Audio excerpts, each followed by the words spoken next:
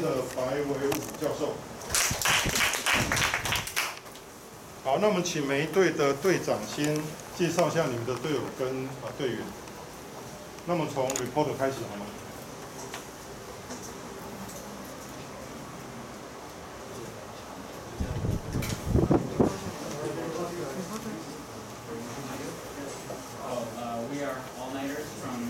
We're the all-nighters from no-nighters from Typt, America. I'm across to the right. This is Minho, this is Juan, this is Eric, and Justin. Yeah. Okay. 再来是opponent. Okay, so we are 金钟希望 from Jinjiang High School, and I'm Kyle, George, Sienna, Theo, and Jerry. Okay, 好，再来是 reviewer. Greeting everyone. Our team name is Your Addition, and I'm 李承旭、李家章、林定荣、高志荣、陈一成。对，好，那我们就开始我们今天的第一场 Busy Five。好，那我们先请那个 opponent 提出问题，计时1分钟。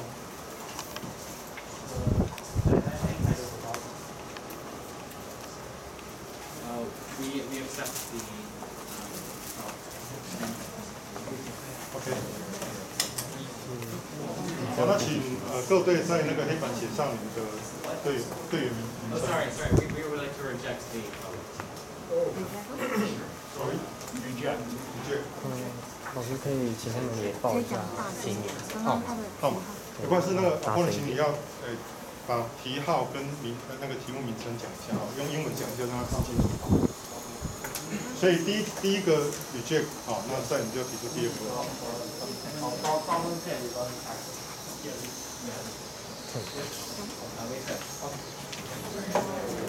OK， 他不能签，accept。那所以第一个 reject。当他们 reject 提出的时候要写在上面，然后 reject 就 OK， 那你去写。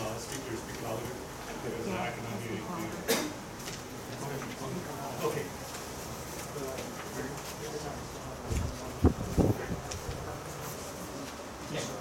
你们第一题是几号？刚刚有讲。14。第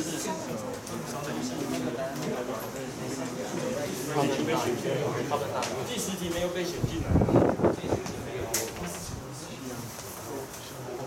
太早了。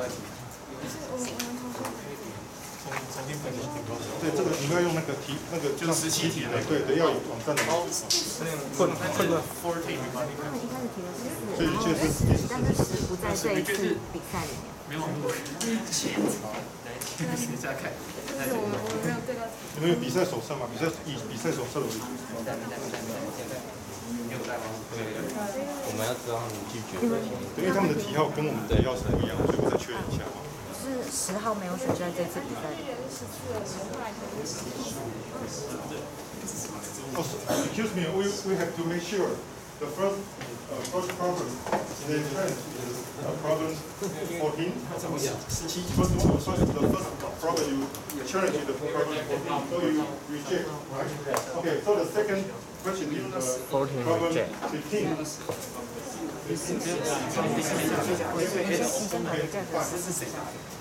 所以你们第15题是，我看一下它的题目是什么？因为他们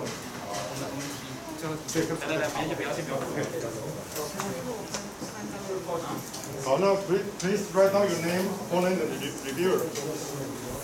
Okay, please start the timer. 准备时间。先拒绝，先选14。拒绝，他们拒绝14，然后下一个，然后 reject， 然后下一个，对，然后15，然后下一个，然后 accept， 然后对，OK。reviewer 的名字没有写上去。老师 reviewer 的名字。Okay, reviewer, please write down your.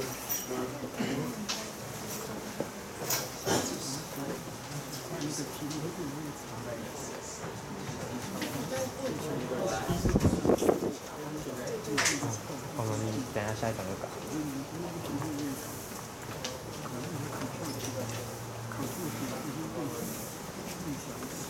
Control。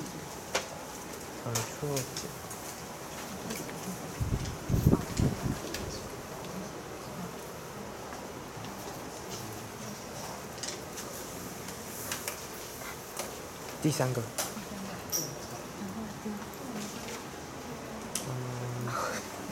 陈安街。等一下，那是。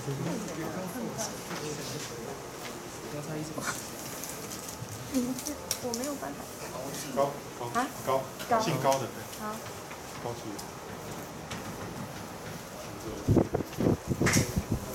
我们那个名字是对的。不行，这样时间会重新计时，要回去上面那个，对，继续。是另外一位张，改成张，第2个是张。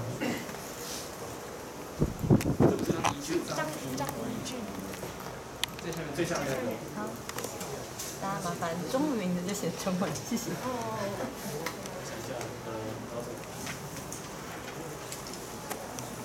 那 reporter 确定是就是。啊。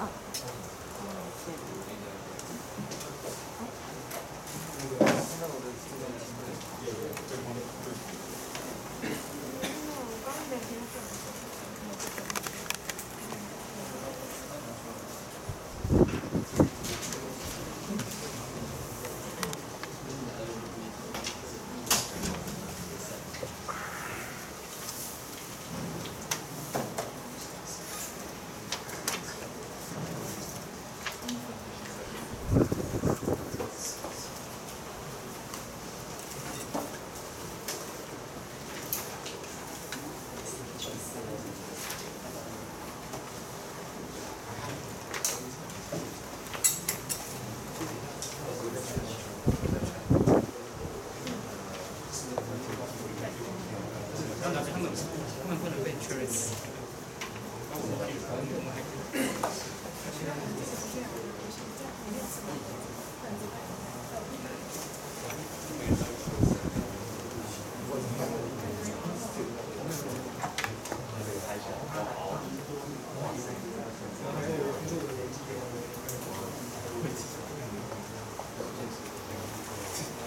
现在没有脸。你今天开始可以吗？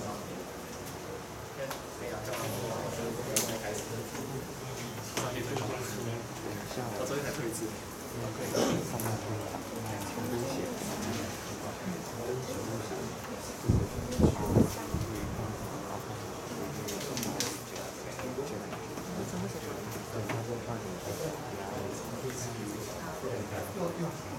Sorry, we cannot use internet. I don't use internet. He's not using internet, but he has access to internet. It's okay, so we just turn off the internet. You can say any information. Okay, you can download information. 对，不能写我们。再找。没有开网页。你开要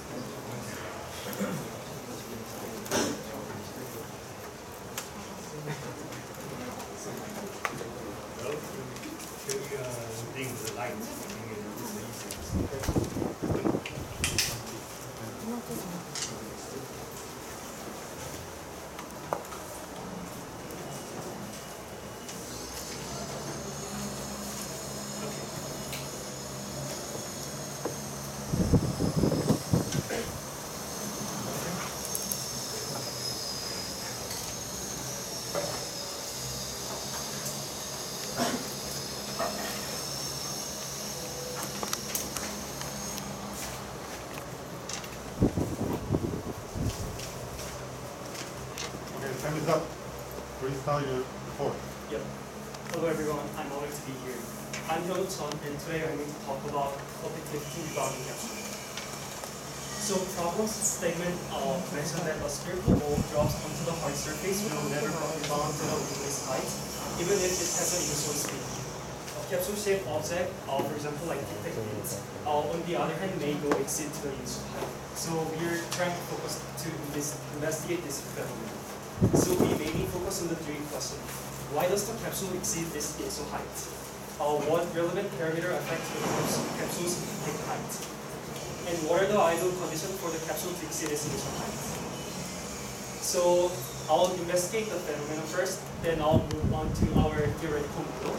Then I'll talk about the experimentation and the discussion, and I'll conclude this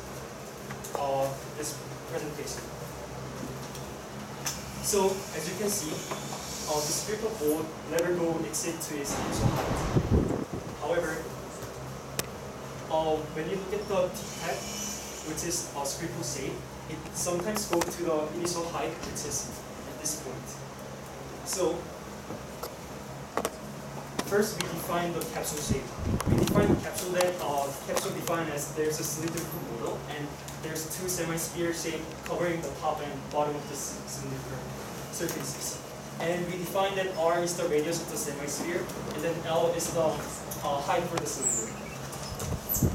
So to compare the sphere and the capsule, first, sphere which is symmetrical cannot exceed this initial height. So we conclude that the spinning does not affect the height with the spherical balls rebound. However, in the capsule shape, which is a symmetrical shape, it can exceed the initial height. So this meaning that the spinning does impact to go exceed the initial height. So this is what we define as the variable. So we define h naught as the initial height and impact velocity as being I1, and then the first height as h1 and keep going on. So first one, we use the same height, but we use the same height and we also use the same angular velocity. But as you can see, although it dropped in the same height, rebounding is different. This indicates that the phenomenon is sensitive to initial condition, which is the contact point. And the second point, we find the threshold angular velocity that 200 meters per second is the one that can go exceed the initial height. And we also investigate that only the first bound can exceed this initial height. So this is the graph as the x position and in respect to the time for the bounds. As you can see, r squared is closer to the 1. There's a strong correlation between the x position propagating to forward and then the time. So we conclude that the constant for the x component velocity is the constant. So we link that to that there's a low contact time, so we so there's a low contact time, and although there's some friction, but it's negligible to calculate it because we have low contact time. So there's a few assumptions that we did it before the experiment. First, as you can see this graph, we assume that the x component velocity does not change. And also we assume that the capsule has a rigid body, which means there's no deformation. And also we assume the capsule shape that it is contained with the cylindrical shape with the two semi-sphere on the top and bottom. And we also assume that there's no air resistance, and we assume that the capsule is uniform mass density.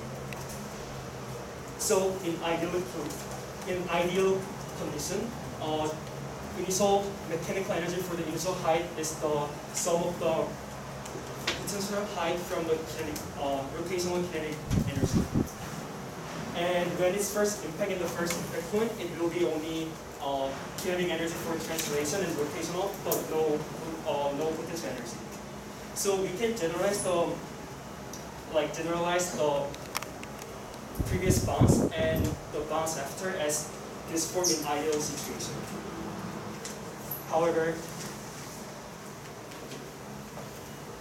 since realistically there's of course energy loss, so we use the coefficient of the restitution to introduce the energy loss.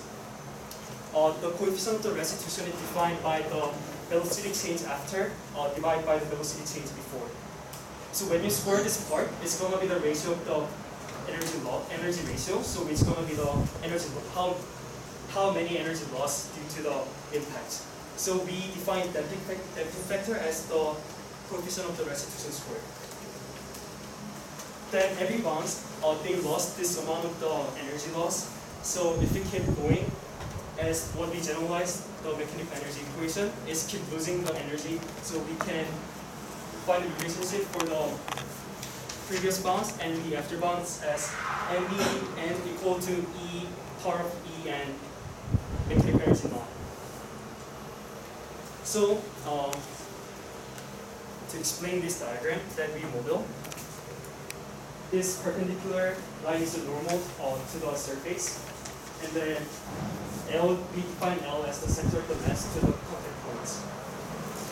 And then we define B as the angle between the normal and the angular velocity that propagating this way.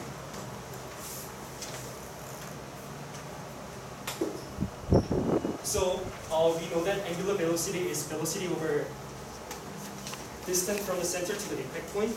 So the velocity that propagating the normal direction is 3in. So this velocity, which is this one, divided by L, so we find the angular velocity, which is rotating this way, counterclockwise. But every bounce there's some energy loss, so we contain E squared over here. And then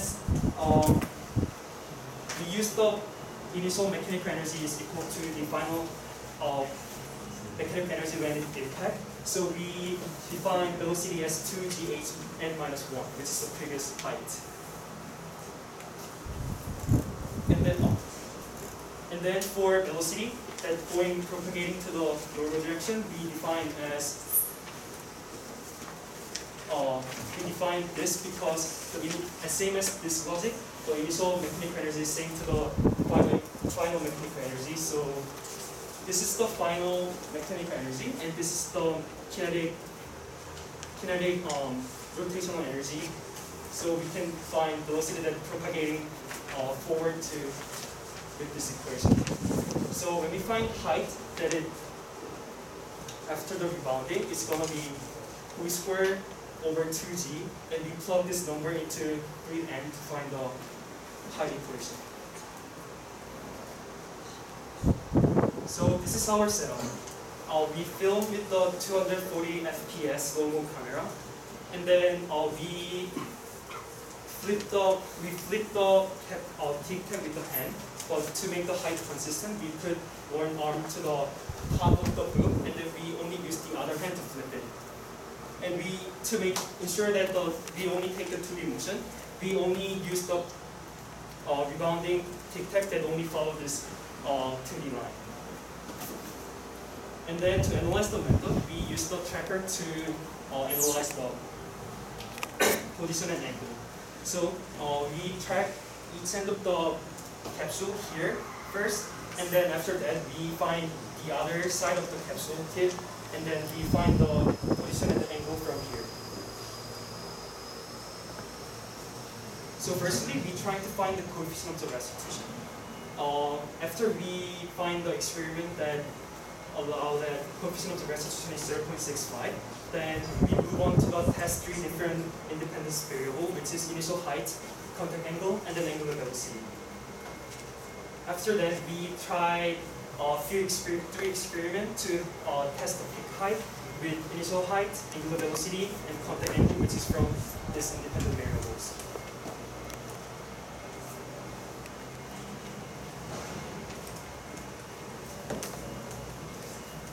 So we did 10 trials for each height with spin and no spin, and then we find the ratio for the coefficient of the restitution, and then we define that the damping factor is the coefficient of the restitution squared, so we find that it's 0.6549.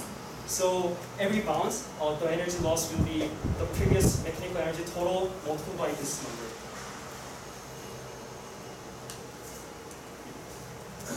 So here's the first graph that I mentioned. So this is the initial height respect to the peak height. So this indicates that the higher height will lead to the more potential energy. So there will be higher rebound height. And second one, this is the relation between the peak height and the contact angle. So greater phi, which I defined before, will be led to the higher peak height. So more of the velocity in the normal direction contribute to the capsule speed. And lastly, we use the peak height and the initial angular velocity graph. This showing that initial angular velocity square is that proportional to the peak height, and also we draw the conclusion that the higher angular velocity will lead to the more kinetic energy, therefore it led to the peak height.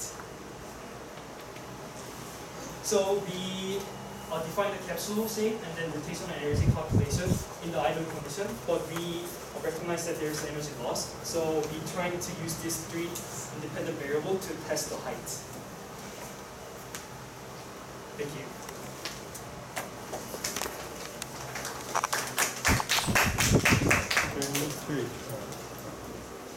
Okay, question of opponent. Okay, so thanks for the reporter's report. And I have some short questions. First, do you consider center of mass velocity when calculating for the coefficient of restitution? Can you repeat? Do you consider the center of mass velocity when calculating for the COR? Yes. You consider it? Consider it? Yeah. The center of mass velocity. Yeah. Yes. Okay. And next question is how do you try to fix the 2D vs 3D motions? Because tracker only can track 2D motions, but actually the rebound is 3D motion. How do you track it? Yes, so that's the reason why I showed a picture that I drew the red 2D line. So we only use the data that capsule rebound that following that direction, this one. Okay, I get it. Okay, so next, in the theory, do you estimate the change of normal or friction force when the capsule impacting on the surface? Do you estimate the change of normal force or friction force, or just consider it a constant? Can you repeat that? Do you estimate the change of normal force or friction force when the capsule impacting on the hard surface? Do you estimate the change of it, or consider it a constant? Constant. Constant. Okay. Okay. And next question is, what situation only calls Vx for linear fitting? Means it has the same velocity. What situation calls it? As I showed it in the initial height, so one that mentioned like correlation, strong correlation, we assume that there's a linear relationship between the x component. So every time you throw the capsule will be like this? Yes, so that's the reason I say there's velocity to the x component is constant. Yeah.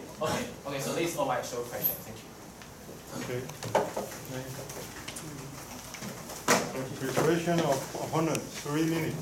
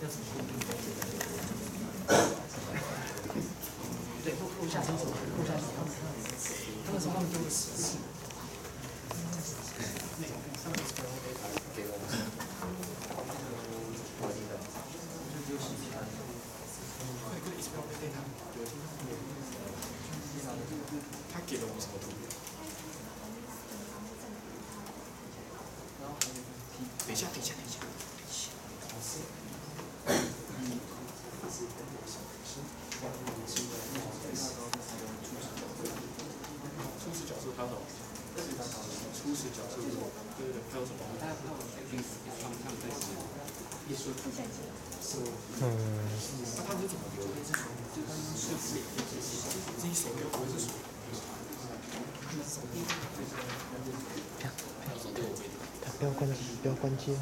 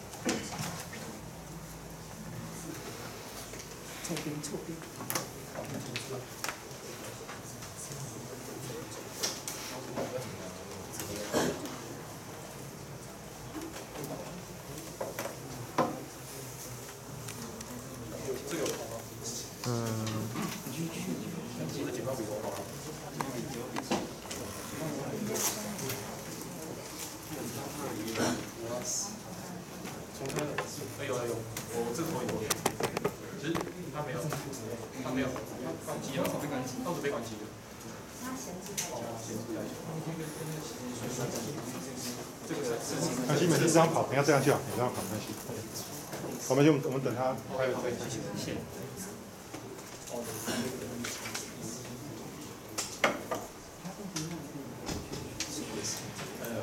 我头脑已经想好了，我大概的时候，天有分给我，然后再想，你这样。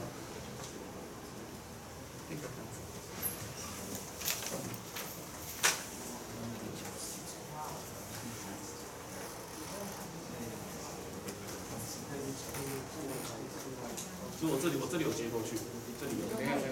其实它没亮，对，它灯泡没亮。它这边灯泡没亮。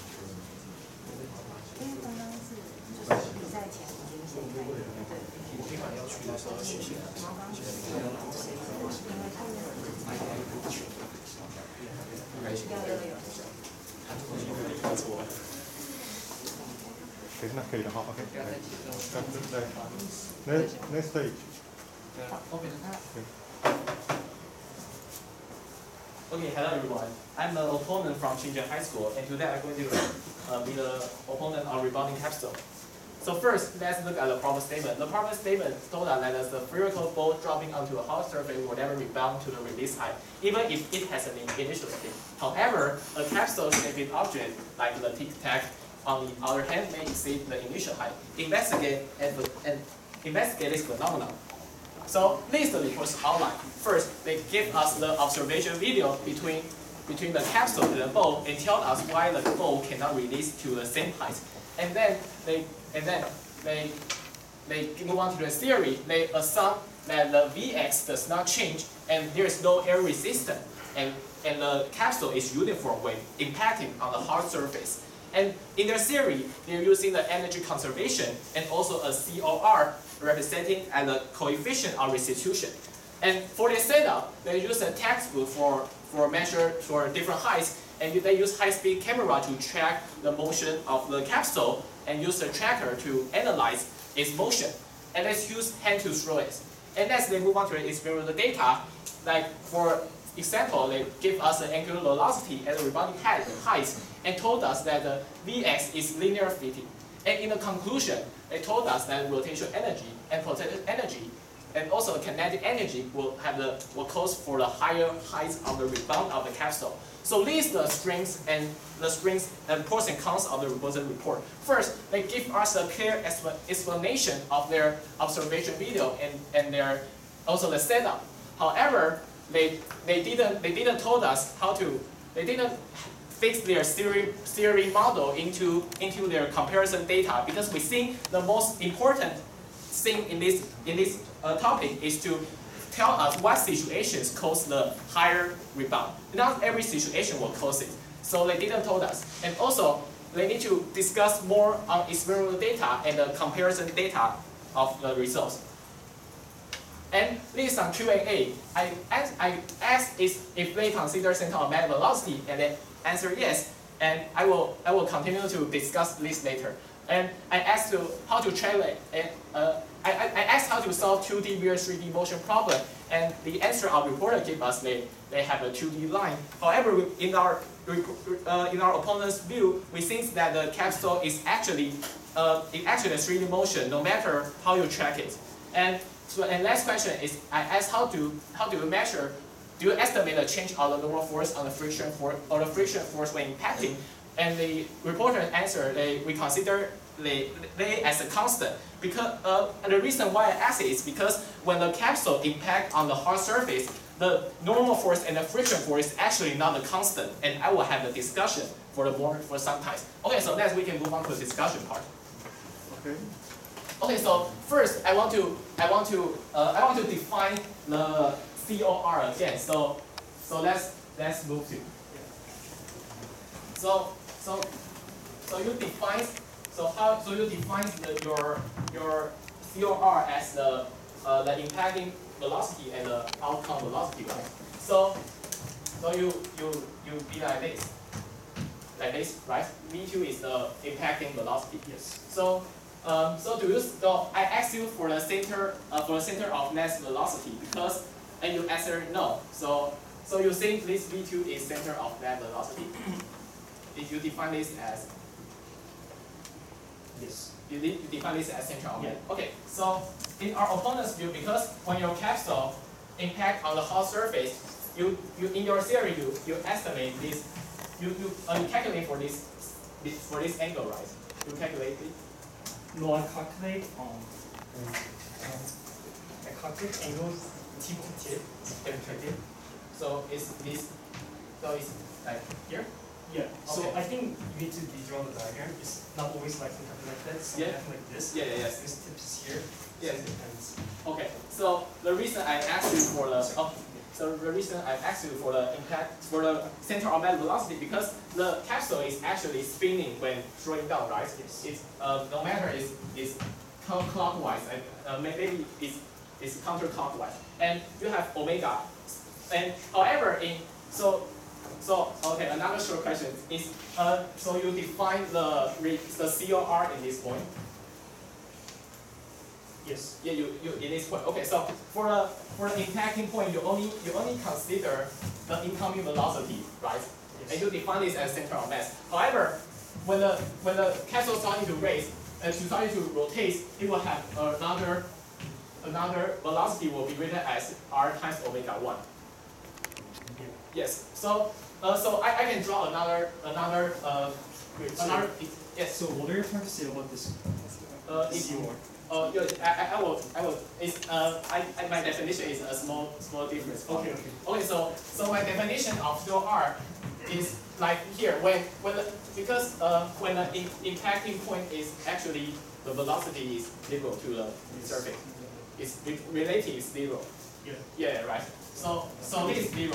However, for the center of mass velocity, it's actually if we assume this is the B point. So the BA is actually the BB plus R omega, and this R is the radius of the ball. Yes. Yeah, so actually your BB is BA minus R omega. Yeah. So yes, but you only say this only BA, not consider R omega. Yeah. So I want to clarify. Okay. So first, the way that we find velocity is Yes. we trying to find this capsule, and let's say this is the next bounce. Yes. And we'll find the center of the mass change, and then we divide by the frame. Okay, so first the castle rebound is actually the impacting point. Okay, so I think you need to measure this velocity, not this velocity. So you measure this velocity. Yes. This actually impacting point is on the hot surface, not the center. So you need to consider. I think you need to also consider R omega in order to maybe prove your data to your experiment. Yes. I want to go over this because you think about the friction as well. No friction. No friction. Yes, it's a relative velocity to the surface. Then I want to ask, what is the causing this angular velocity this way? Are you saying that? So what caused the angular to rebound in my view? Yeah. Okay, so in my view, when the here, so when the capsule impact on the surface like this, it will actually, if this is an impacting point, it will actually have two forces. Two force. Normal force and a friction force. Yes. Right? So normal force and friction force maybe here or here will cause the center of mass torque. Yes. I want to go over this. Yes. So you said that V using the static friction force. Yeah. And Yes. you also mentioned that you said that constant, right? You said yeah, that. you estimated. So I want to go over this one. Okay. Because can I? As I showed the, do you remember the R square correlation one? Like Yes. linear Yes. graph? Yeah. Linear So graph. from that point, we said that there's almost less contact time, Yes. right? So that meaning that we consider that there's a friction, but it's not enough to impact to the. Okay. Yeah. So you consider a small impact and so the friction force remain constant. No, So it's constant, but it's almost negligible because it has short contact time. So the friction makes the capsule not slipping. It makes it bounce off. Yes. But it's negligible amount to. It's insignificant to analyze to the mechanical energy of the. and how about normal force? Normal force? Yes, it do. So that's the reason. So you change the normal. So do you estimate the rate change of the normal force when impacting? Because actually the capsule at the moment maybe he will have a small contact, and at next moment it will have a bigger impact. So the normal force is actually the difference between the time. What do you mean? Do you mean about the area of the contact point? Like Yeah, contact point will change. Different. Or so you assume for a small impact time. But what are you talking about? The bigger impact, bigger contact and small contact. Are you meaning of the area or the time? No, I just mean that the normal force will change with the time when you pass. Okay, And of course, it will be changing the time. yes, it will change with the time. How does the time get Okay, affected? so we know that when the capsule fall on the surface and the momentum will actually change, right? I want to go over that point because we say there's no contact time. Okay, You're so- saying that Okay, is almost negligible. So you just assume it as a low contact. Yes. Okay. So next I want to move on is we can come back. Okay. Okay, so next I want to move on is the experiment. Okay, so do you have a comparison between the energy and your ideal model in your experimental data? Can you show me? Yes. Yes. Okay.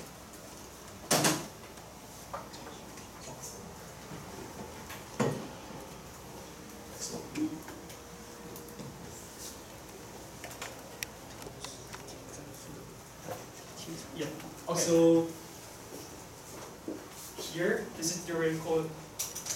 Because if let's say the mechanical energy is conserved, Yes. this is the initial mechanical energy. So theoretically, it should be same. It should be same as this point. But as Yes, yes. you can see that it's decreasing, so there's energy loss. Okay, so it's actually energy loss. Yes. So can you show me the graph you plot?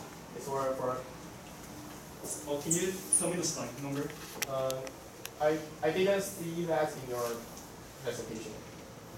It's the last list. It's the total energy. Total energy. You calculate it. Even The experimental data. Oh. And for the total energy you calculate. No, experimental data. yeah. The experimental. numbers, right? I think you didn't show it in your presentation. Yeah. So in your view the energy will actually decrease. Yes. Okay. So I want to go over that point because Okay. I didn't say that mechanical energy is conserved, but the total energy is conserved. And you Yeah, can total. see that mechanical energy is decreasing, which means it transferred to the other energy. Right? Yeah. You say the total energy be conserved, Total energy in the system is conserved. but it depends on the surface. Yeah. So there's energy loss, which go to the other energies such as sounds or heat. Yes. So there's energy loss, and as you can see, that is like almost 7 times lower. But Okay. some of the energy will be go to the potential energy, and that's the reason why that it's go higher than Okay. yeah, Okay. initial Got height. it. Okay. Next question. What situations cause the high rebound? What situations? Yes, I want to go over that. Because of time, I didn't have time to talk about it. That's fine. So this is the threshold peak height, Yes. which is around 200 rad per second. Yes. This is the angular velocity that exceeds make the capsule exist the peak height. And also, I know. The faster angular velocity it be, and but my question is, what situation causes it's like, do we have a limited impacting angle? Because in our opponent's view, we believe that the impacting angle, like the theta, I have just drawn here, the impacting angle will affect the rebounding height. So do you have the contacting angle? This account. yeah, Oh, yeah. angle and then peak height. So I mentioned that as that greater phi, which is I define as this is angular velocity. Yes. This is phi. So bigger phi will lead to the higher peak height. So the more velocity to the more direction, which is that way. Yeah. So pardon. So you just said it will rebound this way? Only rebounding this way? No, I'm saying that it will be the angular velocity direction will be this way because the center of the mass I know. So you assume it will always rebound in this way? It's rotating this way, but we can't guarantee because let's say it's sitting like this way, but it can go Either way. yeah. It can be go this way or maybe this way. So like, in your data, you only show this way. data. This data. No, we didn't show the what's the propagation after that. We just saw that there's a relationship between the angle and the Okay, peak time height. is up. Okay. So for the concluding remarks or with our discussion, we mainly discussed about a COR of the when the capsule impact on the surface, because we believe in my opponent's view, COR is the main cause of a major cause of whether it can rebound back. And also we talked about some experimental data which he didn't explain very well in the presentation, and he showed us. For example, this graph, the contact angle and the initial height, and we have a better understanding of the reporters' reports. And last, we talked about the normal force and the friction force change, and the reported estimate they didn't change. But however, after discussion in my opponent's view, I still think it will change with the time, which the opponents maybe need to the reporter maybe need to consider in this report. So these are all my concluding remarks. Thank you. Okay, next the question of the reviewer, the reporter and opponent. 3 minutes.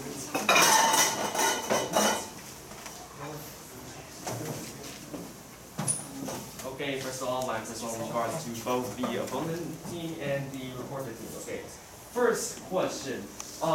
For the omega, which is the angular velocity of the capsule itself, is it a negative value or a positive value? This question is both for the reviewer and the. So for us, we define that the counterclockwise is positive and here's negative. Same with the opponent's view. There's actually the positive and negative one, depending on the clockwise or the counterclockwise of the Yes, capsule. based on the direction of the So basically, you define counterclockwise as negative and clockwise as positive. Or yes. is it? Okay. But when we calculate the energy, it's omega squared, so the sign doesn't matter. Yeah. So you did actually calculate the kinetic energy of angular velocity, angular motion, which is 1/2 of I omega squared. Yes. You did consider that. Are you aware of this? No, because the energy really contain the kinetic energy and the rotational energy. It's like we mentioned the rotational energy. So you're not aware that they actually consider the rotational energy in their report? Are you aware of this? No, it's reasonable that they consider. What? Pardon me? Again, please. So, pardon, can you speak your question? I didn't get your. Okay, I can yeah. Summarize this. So you Yes. asking, you consider the angular velocity, and you're saying no. So did you consider the energy in which the angular velocity causes, which is this one? Yes. This one. Yeah. Yes. Okay. Yes. Okay. Second question. You did mention that the friction is it varies with the angular motion in which the capsule is spinning. You did. Okay, you can go first. Yeah. Both for both. Your question is for both. No. I haven't asked my question yet. So. Okay. Sorry. Okay. So please. Is there an actual way, instead of like just flicking the beam, the capsule, is there a way to actually regulate the angular velocity that in which the capsule is spinning? is there a way to regulate this? So you're questioning about the apparatus, right? So can you suggest any apparatus that, so you're saying that you want to regulate the angular velocity at the initial, right? So you want some mechanical apparatus that makes you doing the rotation, right? I'm just asking if you have a viable solution. Have you ever discussed this? Is it like a future thing that you might do? Did you discuss? Yes, because I did them manually, so my Yes. future improvement, then I'll try to develop the Okay, apparatus. time's up. Yeah. Thank you. Okay, thank you. Thank you.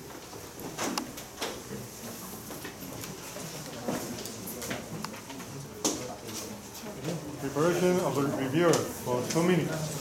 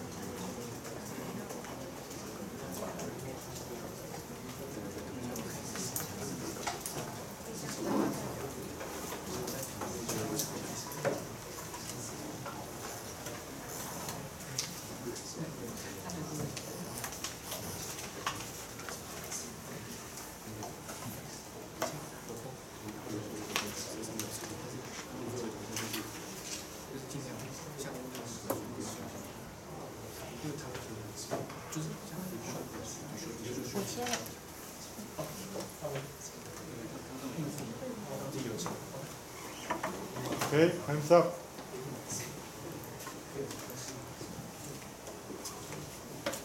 Okay, so again, regards to the opponent team and the reporter team, I am from Team of Revision, and I am the reviewer of the question number 15, rebounding capsules. So, let's start, shall we?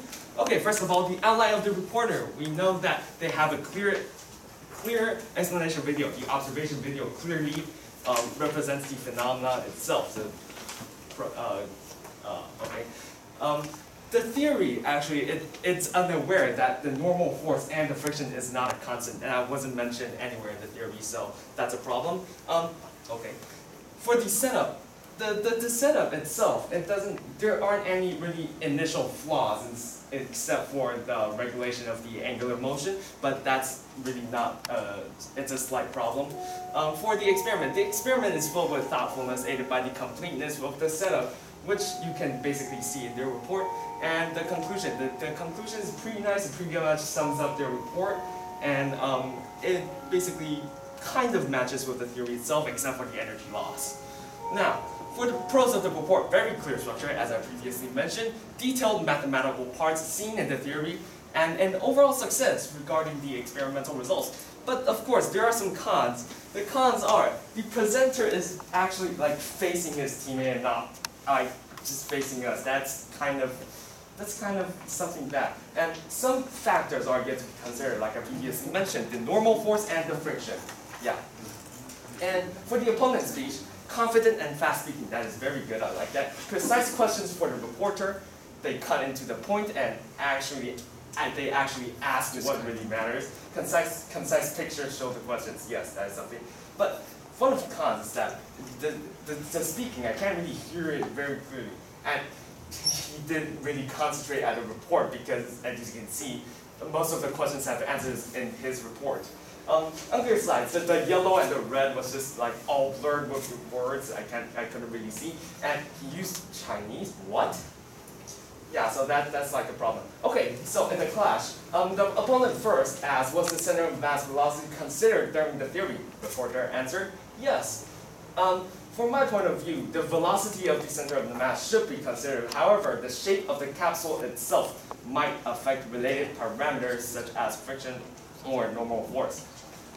Was the normal force and friction considered during the experiment? No, it was only considered as a constant. That is something that should be considered in the process, since it might create a torque that affects the capsule's motion, including both angular and oscillation motion. Okay, so was there comparison between experimental data and the theory? Yes, and after comparison, as the reporter mentioned, there was actually energy loss. So the reviewer thinks that since the energy is not concerned, more deviations of the theory should be discussed to actually apply to the experiment itself. And what situations causes the highest rebound? The reporter only mentioned about 200 radian. I think that the reporter should actually provide a precise value, both theoretical and experimental, instead of about. Okay, so here are my additional remarks. The reporter should do more analysis on the deviation and errors of the experiment itself. Second, the opponent should actually concentrate more on the report, since many questions already have an answer in the report. Third, the opponent should not repeat the problem same against. It's not really a difference, including the key points. When the opponent is using a blackboard, the opponent should block the view of that. I couldn't really see right back there. The opponent should view the experiments in the reporter's aspect instead of that of the opponent's, Okay, which is basically mentioned in the rule book. Concluding remark of reporter, 2 minutes.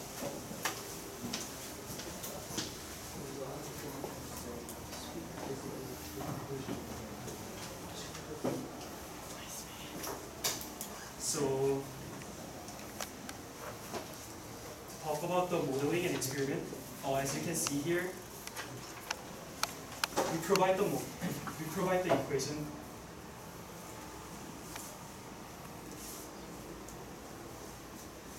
So we provide the model of the angular velocity and velocity and the height that actually works, and also we didn't say that it's just approximately 200 radian per second. We actually provide the equation that we use the data to get that number. And also for the regulation for the initial height, since we do manually, we did like 100,000 times to vary the angular velocity. So we trying to get different range of the angular velocity. And also we want to go over to the normal force and friction that viewer mentioned. That I mentioned that because of the low contact time, there's insignificant impact for the friction that led to the exceeding the initial height. And of course, also normal force, since we use the energy equation, so I'm not sure why we need to explain with the normal force. Since we define as the energy conservation. And to sum up, the impact angular velocity and initial height is the main cause that Typt led to the exceeding the initial height. Thank you. Okay. Yes, so let's move on to the question of jury. Any questions?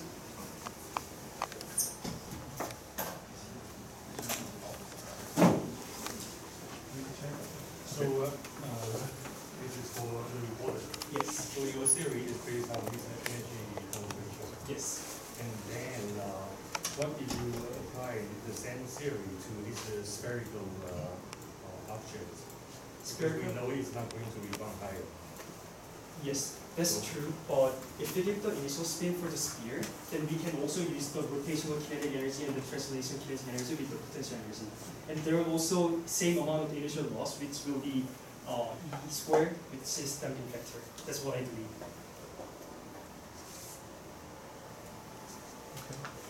Question? Yeah, I have a question for the opponent.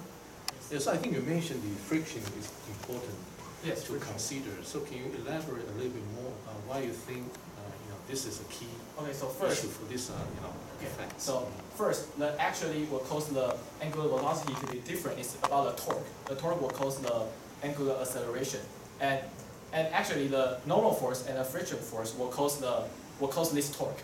So, however, when the capsule bounces on the hard surface, it's not only every time the friction force is the same direction. Maybe here, maybe when the capsule drop on the surface, maybe it will be the left direction or the right direction. So it will vary in the different situations. So I think the friction force is important because it will change direction and also cause a torque. But can you look at this problem from energy point of view? The friction, of course, you want to minimize, right? Yes. So we can reduce the dissipation. And because basically the energy transfer, right? Yes. So I thought you might think in a way that the friction may play a role. I don't know, maybe related to shade or something. Yes. Yeah, they can affect the friction, right? So you want to really minimize the friction dissipation, and so we can really achieve, jumping rebound to a higher level. So can you, do you have any study about, how the friction Affect the bouncing height. for example, the geometry, how it affect the friction?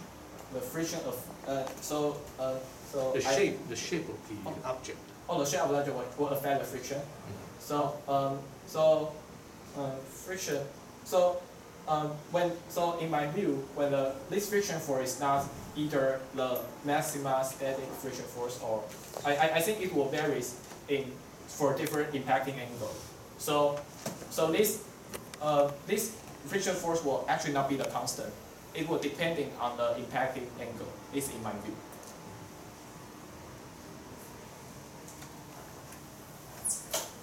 Okay, any more questions? I have another question. You put your slide back, and I want the reviewer to have some comments on your slides. So go to the slide that you show your data. Okay.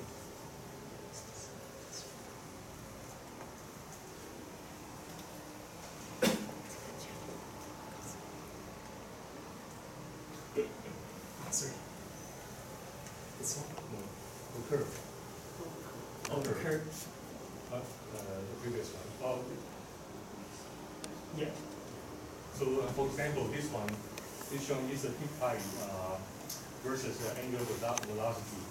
So it's a high angular velocity, then he plot 1 or 2 points. So I like this reviewer to comment on the distribution of the data. Correct me if I'm wrong, if I'm understanding your question correctly. You're asking me to elaborate on how this distribution works. Well, suppose you have a fixed angular velocity, and you measure the peak height many times. There should be a distribution. So can you tell us what you think the distribution would be like? Oh, yes.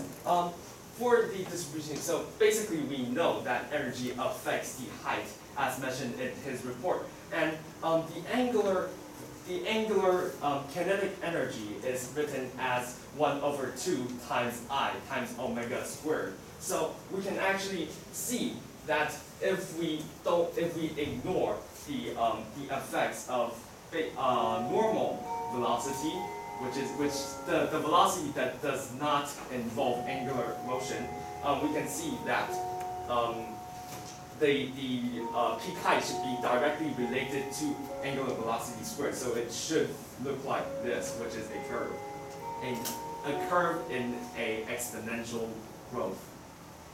Professor, I want to add for the distribution explanation because, as you can see, most of the dots are usually located to the lower initial height, and it doesn't pass through the threshold, which is our initial height is 18.988. So this is the threshold that's going up. However, there's not likely, but there's often that going up to the there's some distribution that go up to the threshold and it goes to the exceeding height. And also for the distribution. Sorry, is that okay? Okay. So time's up. Yeah.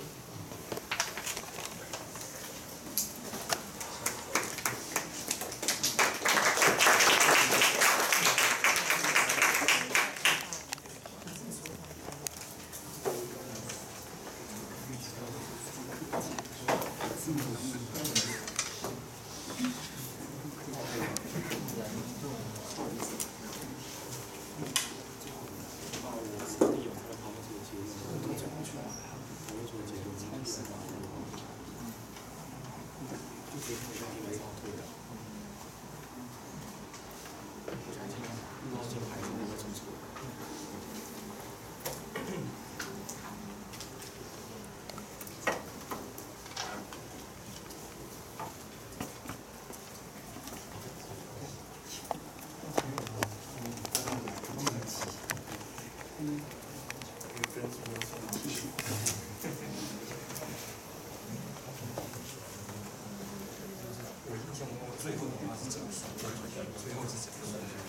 到10分钟，1到10分钟。最后要做一个体验的取舍，结束。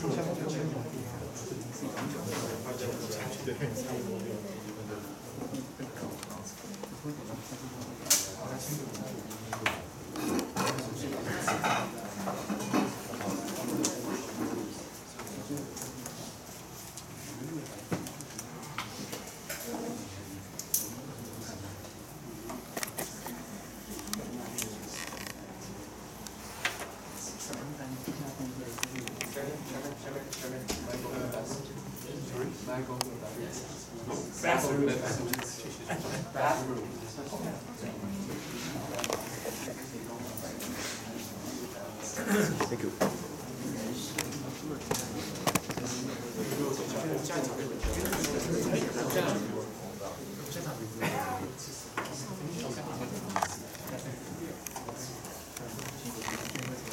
Okay, please raise your scorecard for the reporter.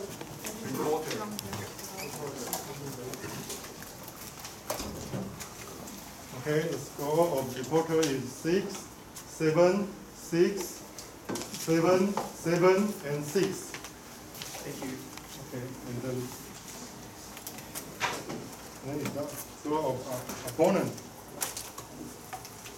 Okay, opponent score is 6, 7, 7, 7, 6, and 7. Thank you. Okay. And last one is the score of reviewer. Okay. The score of reviewer is 7, 8, 7, 6, 6, and 7. Okay. So this stage is finished, and this is a little delayed. So I think we just take a 5-minute break. Okay. So please come back at 5 minutes. Okay. Thank you. 知道。为什么都没录？欢迎。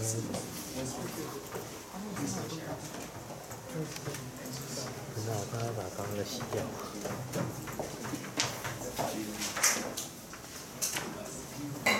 刚刚是距离17没错啊。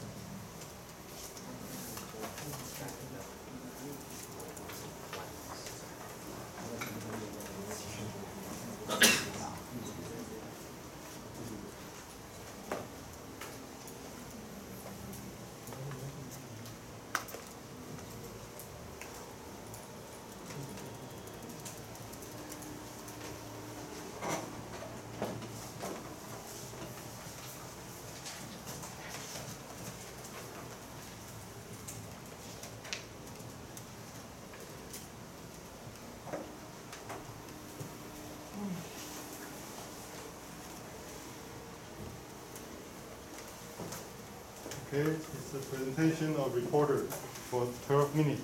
Okay, hello everyone. I'm the reporter from Jingchen High School. Today I'm going to talk about our topic, wind speed. And this is our outline from the problem statement, observation video, to our theory, experiments, and conclusion. So this is our problem statement. First, let an electric current flow through a coil, and when the cold air flows over the coil temperature will decrease. What we are going to do is to investigate how the temperature drop depends on the wind speed, and what is the accuracy of these methods of measuring the wind speed. So this is our observation video. As the video shows, we can see that the cold air is produced by an electric fence, and we use the wind tunnel to create a laminar flow here. And in our theory, in order to construct the ideal heat transfer, we assume the big H here is the total heat, including the convection to the fluid, conduction to supporters, and the radiation to the surroundings. And there are several assumptions here. So the first is that we assume the radiation losses to the surroundings is small, because in this formula, the standard constant is quite small, so we assume that it won't affect too much. Second is the conductive wire supporter is also small because we use the alligator clip to support our coil. The third one is the fluid temperature and the density is a constant. The fourth is the wire temperature uniforms over all the lengths of the sensor. And the fifth is the fluid velocity impinging normally on the wire is uniform over its entire length. Last is the fluid velocity means the wind speed is small compared to the sonic speed. And this is our experimental setup. In this schema, we can see several abbreviations we'll use in our formula. For example, the big U represents the fluid velocity, and the resistance of the wire is the big R here. Also, the turns density N, and also the diameter of the coil, DC here, and the whole length of the coil can represent the whole length of the wire. So now let's move on to the next page. So this is our governing equation, and we use this to represent the derivative of the thermal energy stored in the coil with respect to time equals the Joule heating gas provided by the DC power supply minus the heat transferred to the surroundings. So the heat transfer to the surroundings here, by our assumption, it will only depend on the convection to the fluid. So this can be represented with the heat transfer coefficient and also the surface area of the coil and the destruction of the coil temperature and the ambient fluid temperature. And from the law of resistance here, we can see that the resistance of the wire can be represented again by the resistivity of the coil at a T degrees Celsius times the whole length of the wire over the cross-section area of the wire. So now we can get four formula here. And by combining these four formula, we can get this extended equation, which still represents the derivative of the thermal energy stored in the coil with respect to time equals the Joule heating minus the heat transfer rate to the surroundings. So now let's expand this formula and cancel several items, and we can get this simplification here. Now, by the King's law, we can see that the relationship between the voltage across the coil and the wind speed. So we want to use this King's law into our formula so that we can represent the relationship between the temperature changing rate and the wind speed.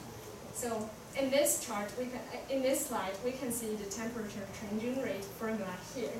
So we can see that the temperature changing rate of the coil only depends on the U here. The big U here means the wind speed, and also H, the heat transfer coefficient here. So we want to discuss the possibilities of this formula. So first, when there is no input current, means that when we started to sensing the temperature, we cut off the DC supply, and we can get this formula.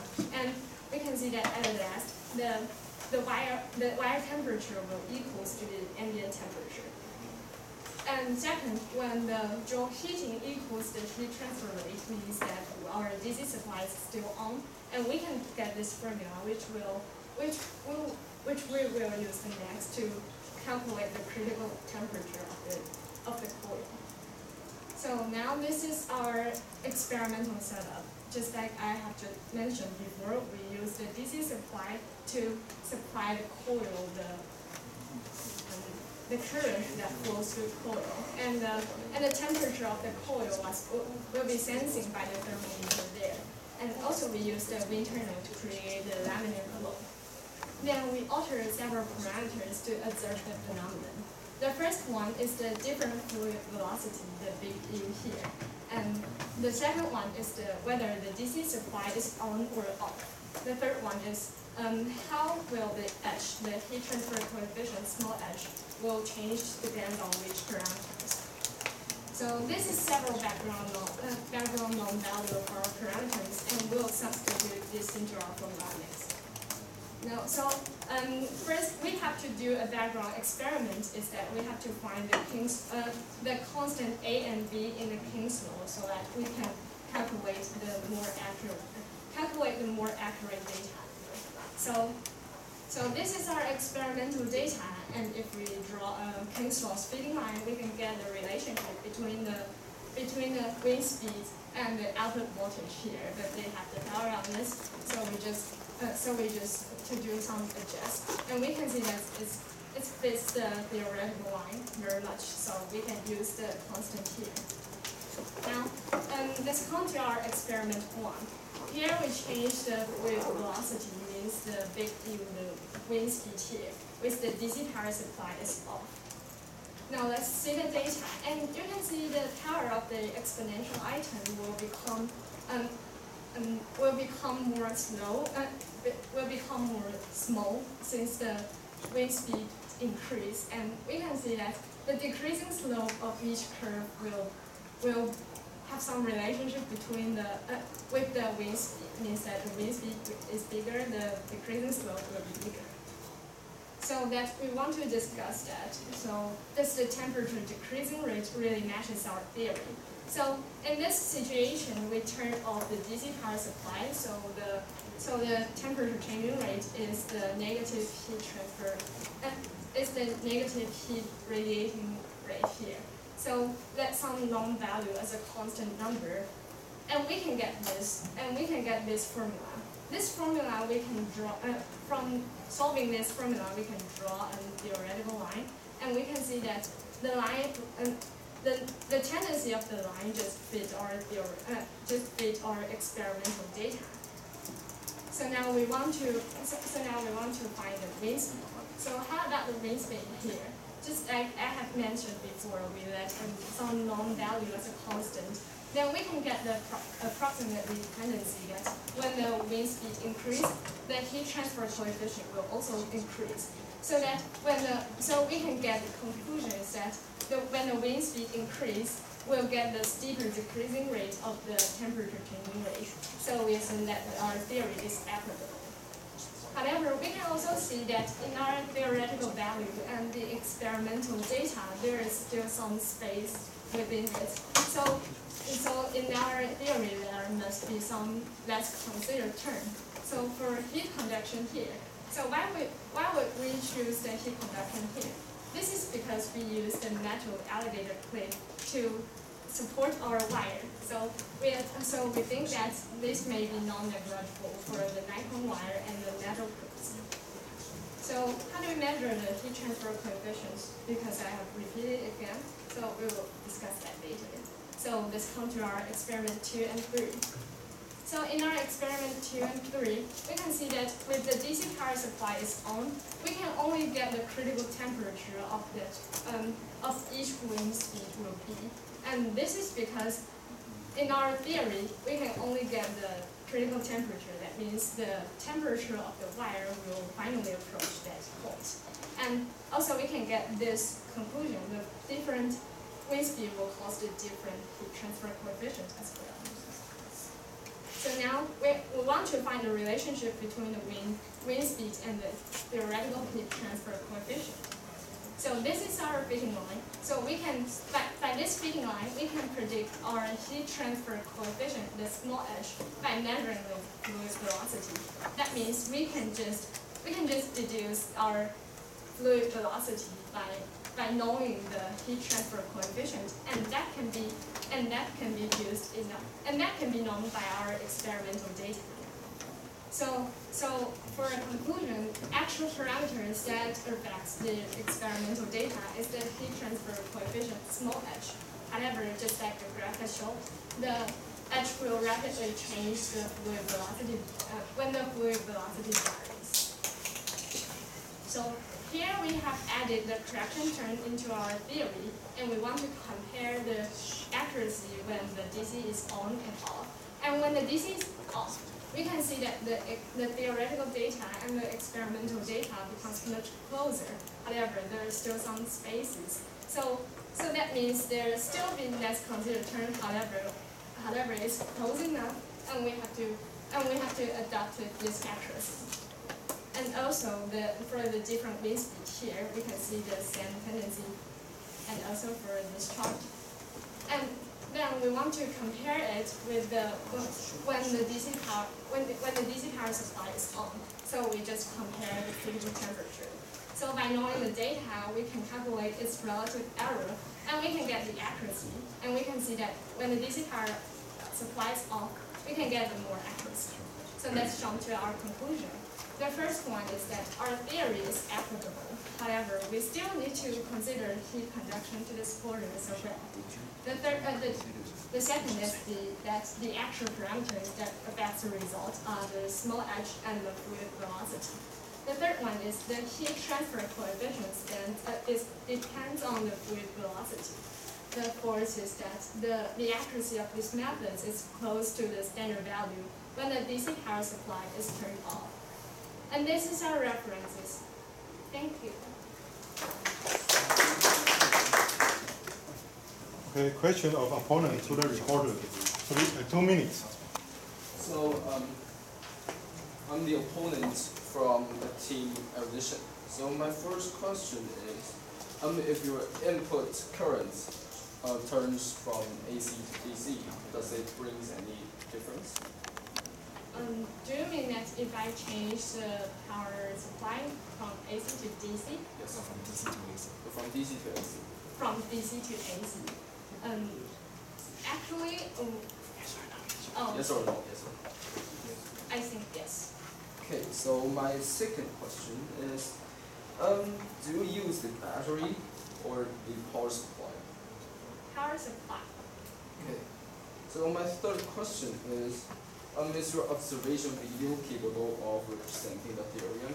Because in your observation video, you just show all the setup, and you didn't see, and we're unable to know that what method did you do to fit your theory?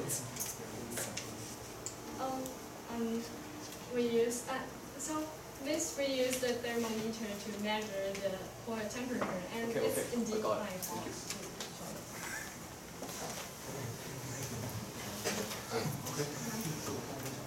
So you finish your question? Yes. Okay.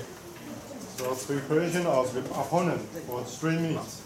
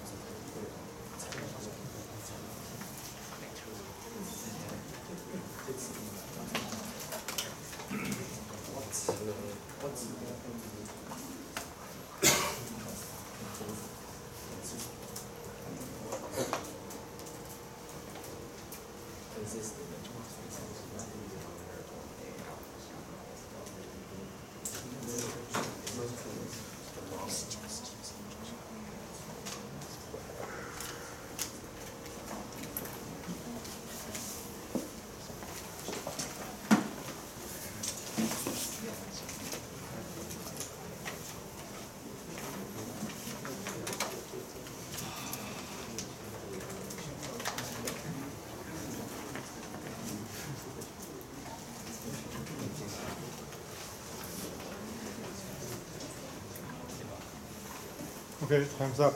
Opponent, take the floor for 4 minutes. So, greetings to the reporters team, the reviewers team, and the juries. I'm from Team Erudition, and today I'm going to oppose question number 4, wind speed. So, in the problem statement, the key points that the reporter had is the first, they need to find the relationship between the wind speed and temperature. Secondly, the accuracy of the method is also need to be discussed. So here's my brief review for your observation. So the pros are you did high quality video, but the cons are you didn't show the heating coils, and it's unclear and too short. And the theory part. So the pros are you probably set variables that are capable of representing the phenomena. Second, you combine different equations to form a universal one. But the cons are too many assumptions that may differ with true conditions. And the Stephen-Boltzmann equation is written incorrectly, and its P radiation is epsilon times delta times A times T forms. And the T is the degree in Kelvin, but instead you put the temperature distinction in your video. So it's now the setup part. So the pros are you did have good ideas, sampling experiments, equipment, and you speak clearly. But the cons are you play the video while introduction and will be more detailed. And you didn't show exact experiments, equipment, and the process you did the experiment. And the experiment part, so pros are slow and clear reports, good typesetting, but the cons are no R-square value in the data graph. Experiment data is not enough, and you have unclear information in the graph. So here's my conclusion for your reports. The reporter provides us with a concise report, maybe a little bit too concise and precise. Many important points regarding the report have been ignored. First, the coil in the observation video were not even shown clearly. Secondly, too many assumptions have been made that do not match true conditions. Third, there are plenty of careless points occurring in the report, such as the Stephen-Boltzmann equation being written wrong. Moreover, many variables and numbers do not match with each other. Of course, we would say that this report deserves a round of applause, a polite round of applause. So I think we can just go through it into the discussion parts. Okay. Let's move to the discussion. So as you mentioned in the short questions part, you mentioned that you use a thermometer to detect to measure the temperature, right? So what's the minimum unit of the thermometer?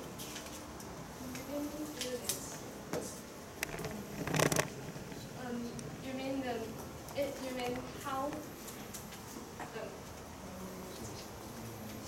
I mean, what it's you're like asking in is 1 degree, 0.1 degree, or 0.01. 0.1 degrees Celsius. So do you think it's accurate enough?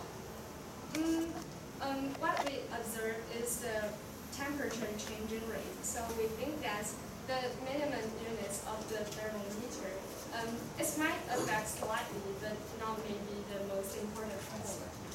So do you mean that it affects slightly? Well, So but is regarding your its so rate, is no. is your thermometer made in mercury or alcohol? since mercury's thermometers may be not really that accurate. Sorry, could you say that again? Is your thermometer made in mercury or alcohol?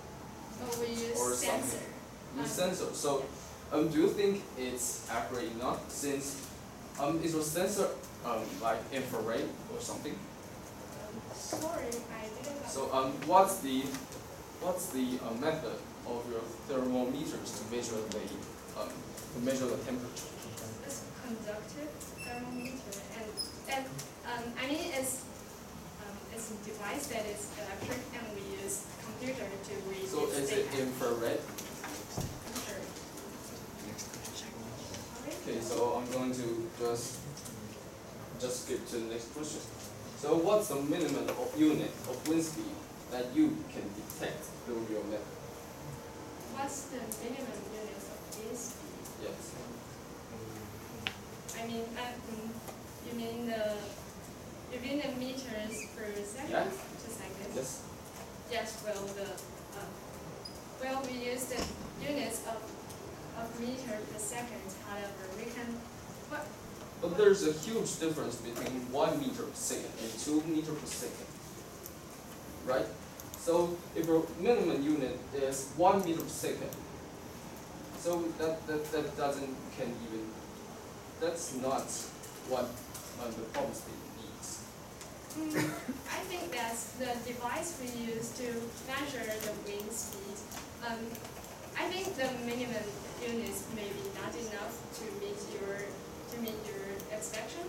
However, the theoretical value can be calculated to this so it will be more accurate, and we use this accurate number to fit to see if it fits the experimental data. Okay, so my first question is about the Stephen-Boltzmann law in your report. So as in Stephen-Boltzmann law, it says that the radiant power is epsilon times delta times the area times T in the power of 4.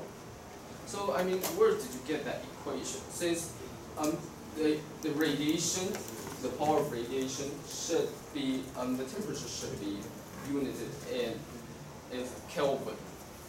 So that's not T1 in the power of 4 minus T2 in the power of 4. So we got this formula from the paper we just provided in the reference. So we think it's applicable, and also if as just you said, if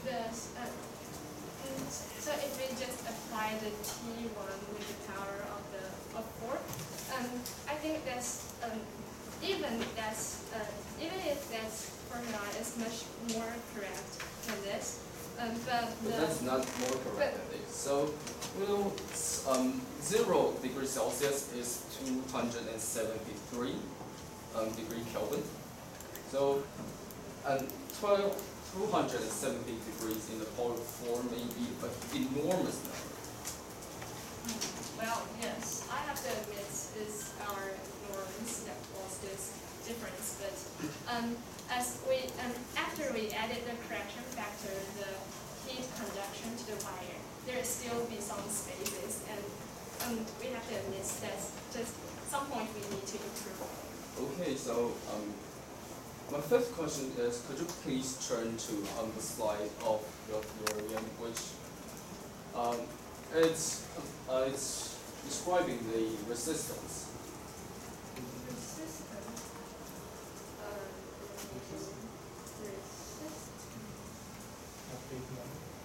Do you have page number? I don't know, maybe 8, 9. Yeah. Oh yes, here. So we can see that the resistance will change when the temperature changes, right? So have you do any experiments about this? Since you use so the power of heat is going to be I squared R so when the R changes with the temperature, the power of heat may change either. So it will bring effects to your equilibrium temperature.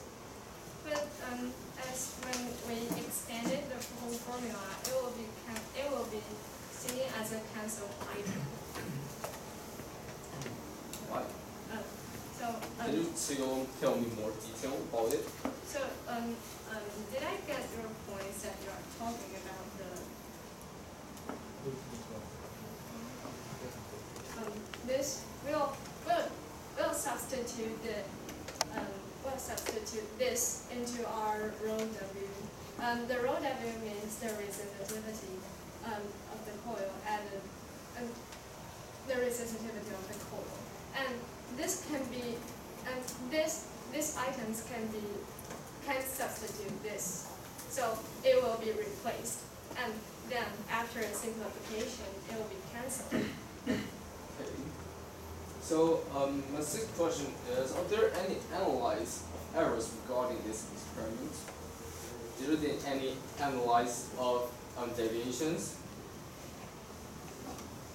Sorry, could you say that again? Did you do any analysis of deviation about this experiment? No, we just use the methods of calculating the relative error. So I mean, do you think that ignoring the factors that may bring deviation is correct, or it should be more detailed to discuss about it? Yes, just as I have mentioned before, it's indeed a point we have to improve. So I have just mentioned it. So you didn't did any analysis of errors, right? Analysis of errors. No. Fine. So my question number 7 is, are there any ambient factors that may affect the experiment? Actually, I think the ambient factor may be,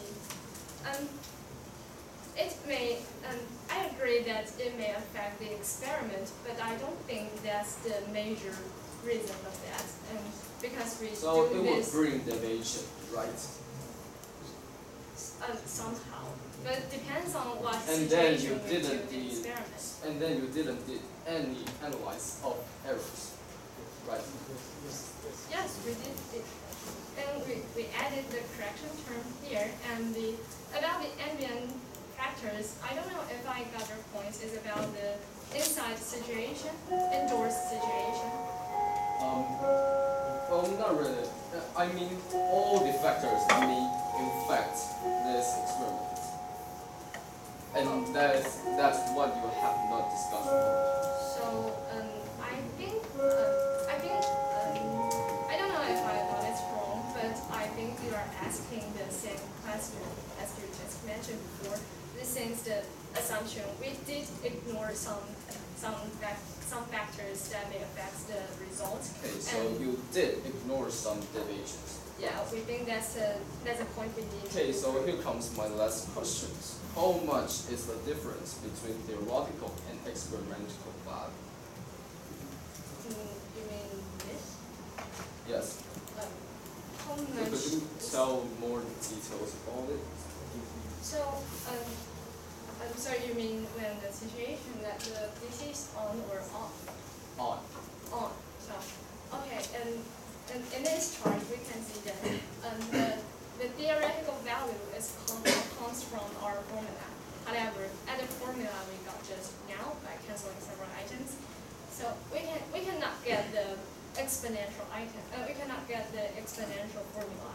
We can just calculate the critical temperature. So we think the relative error will become bigger when we cannot graph the whole temperature changing, and also when the DC is on, it may add some inaccuracy into this method.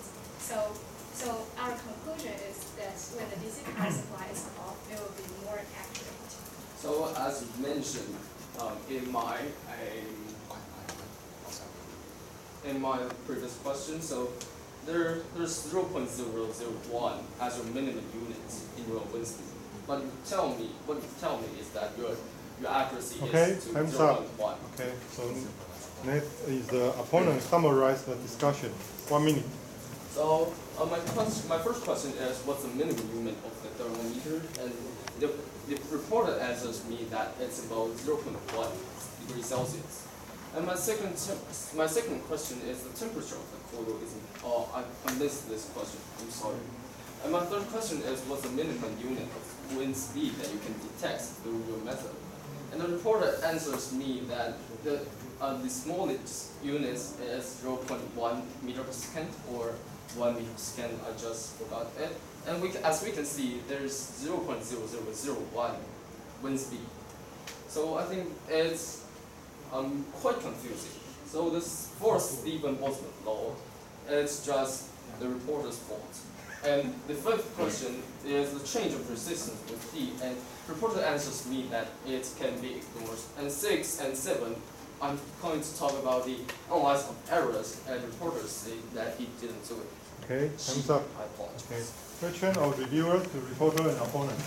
For 3 minutes.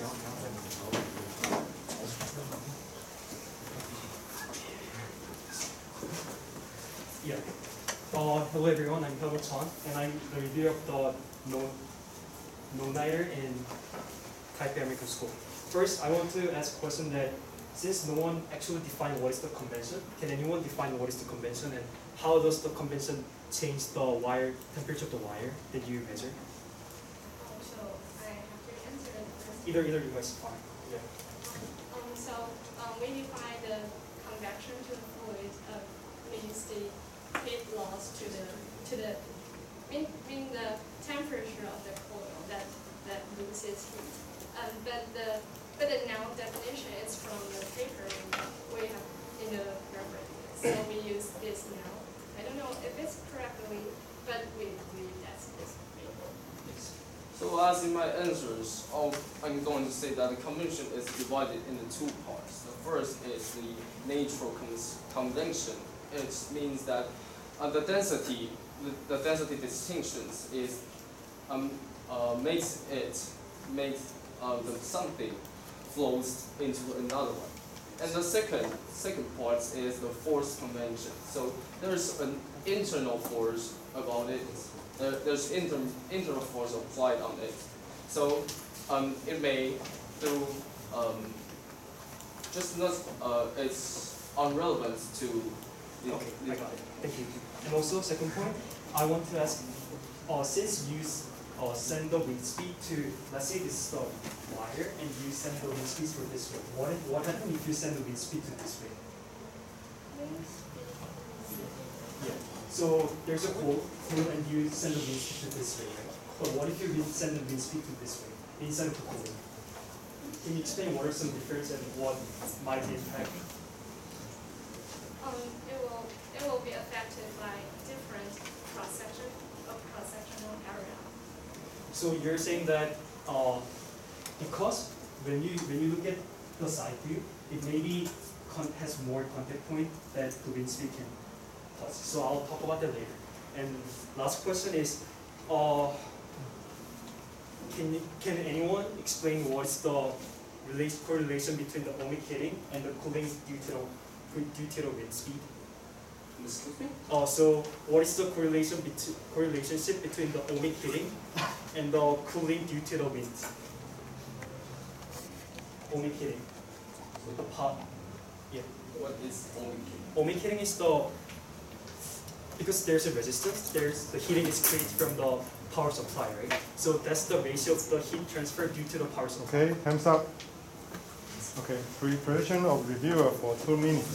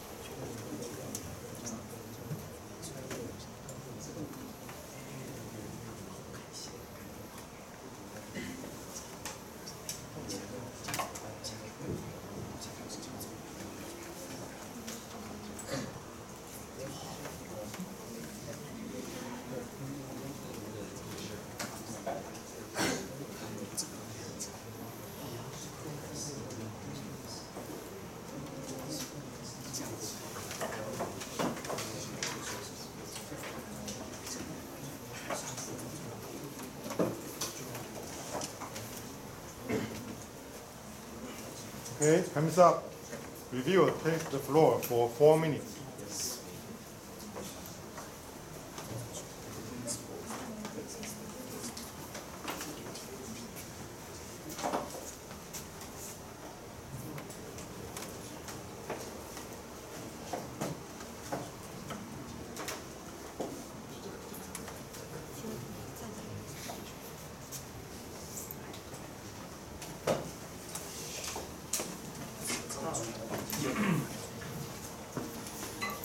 So since the reporter and the opponent will discuss about the statement, I'll just jump into the main focuses. I believe that main focuses are the relationship between the ohmic heat due to the power supply and also cooling heat due to the wind. And also we think that the conventional heat and the relationship to the radiation and the condition heat is important, that we need to show this insignificant as an actual number, not just saying that it's insignificant. Also we think that contacting air fluid volume to the wind wire and its impact is the main thing that we need to focus on. So reporter performance was pretty good overall because she did a lot of clear mathematical explanation for the theory, and also she well drawn the schematic explanation for the experiment. However, first there's some lack of explanation for the experimental setup and also video, and they didn't explain the physical application for the theoretical equation. And very few number of the parameters are tested.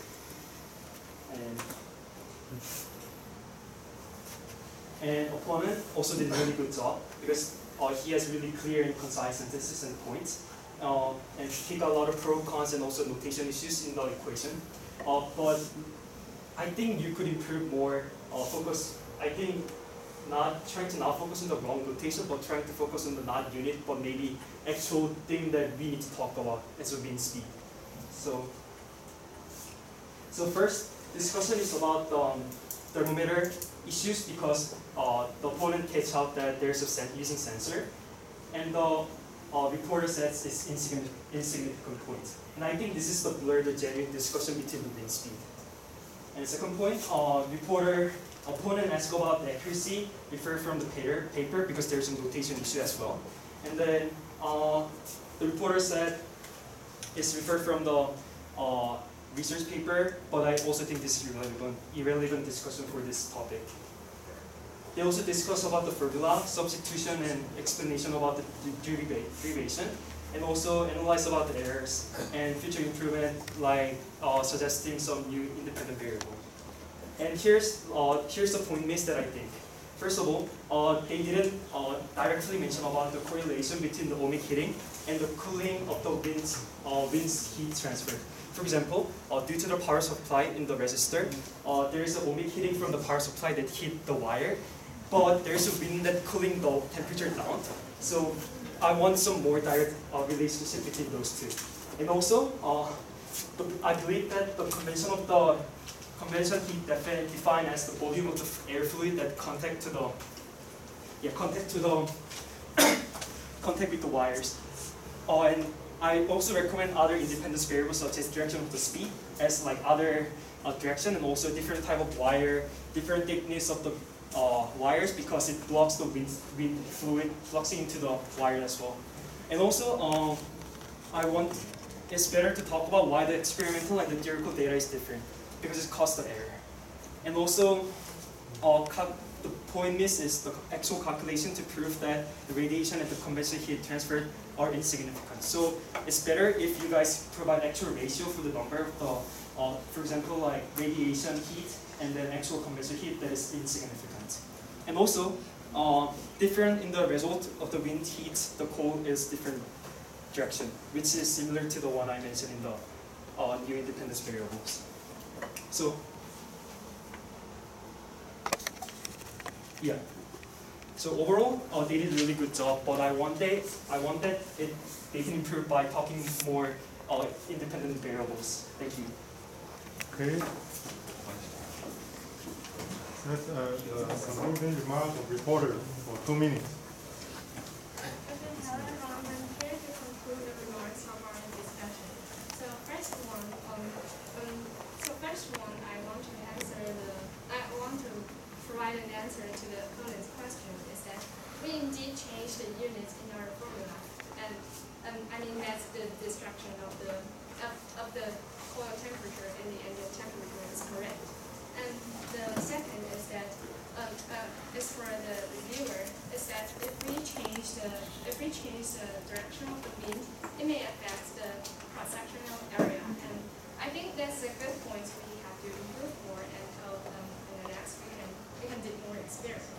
So the third one is that no matter how we did the experiment, we have added the correction term, and we have answered the accuracy.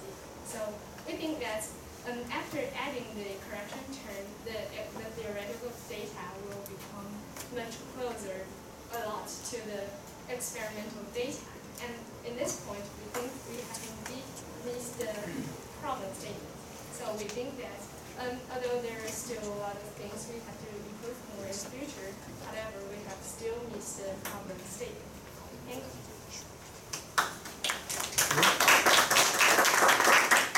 So let's move to the last stage, the question of jury. Any questions?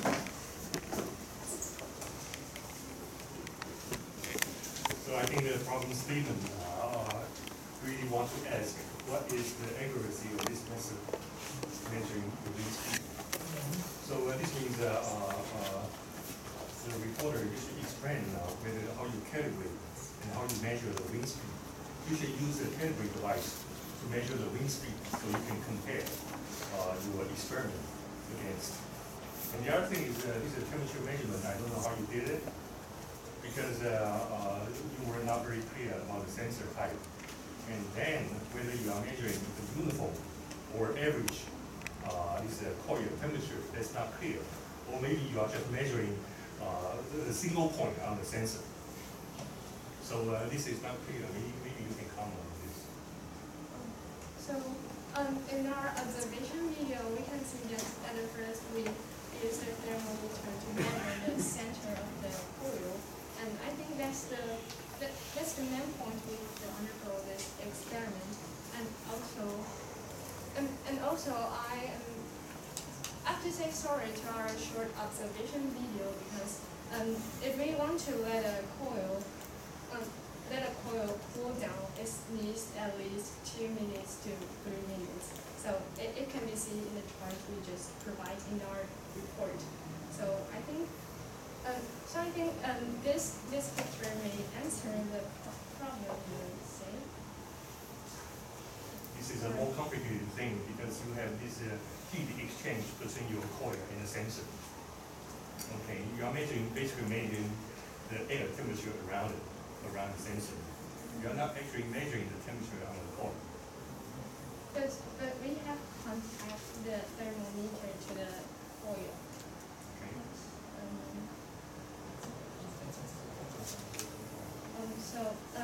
At the top of the thermometer is the most sensitive point that it will measure the temperature. So we just put this point on our coil. Okay. So any more questions? For opponent, since you talk about analyzing the error, how do you analyze the error based on the reporter's data? So first of all, I'm going to change the equipment which provides the cool wind flow. So I'm going to use the vacuum cleaner instead, and which I'm going to attach a long tube to it and put the tubes just facing the ohms, just the resistance or the coil. Since the fence is going like this, so in Bernoulli's law we can see that if the area gets bigger, the wind speed gets smaller. So if you use the tube instead, and you can measure it with the anemometer to measure the wind speed, so it could be more accurate.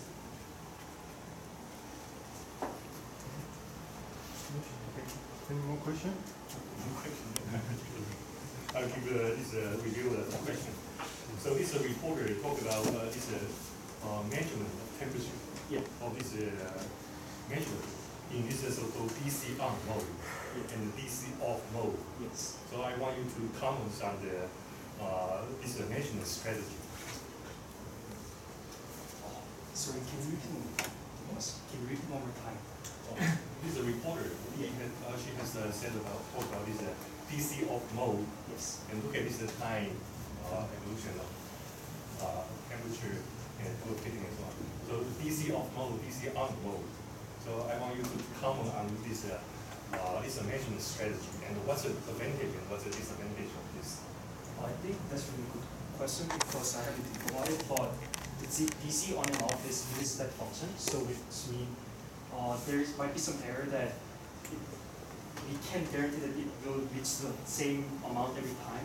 But the positive part of the using DC on and off switch will be you can control, you can make the voltage as a independent variable, but the negative part might be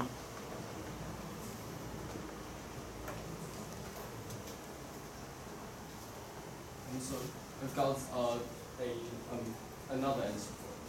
So as she used the power supplier in her experiments, so maybe she could adjust the input voltage of it or the input currents of it. So instead of just using on and off to describe the phenomenon. Okay, so we finish the question, jury. So please write down the scores.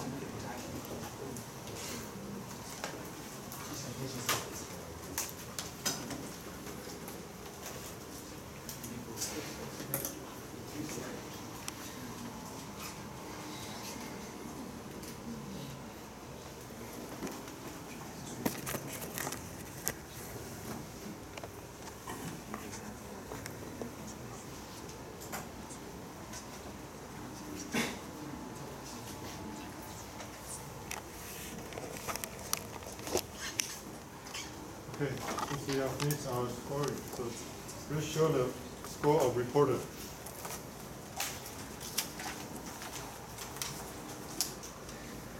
Five, 6, 7, 8, 6, and 6.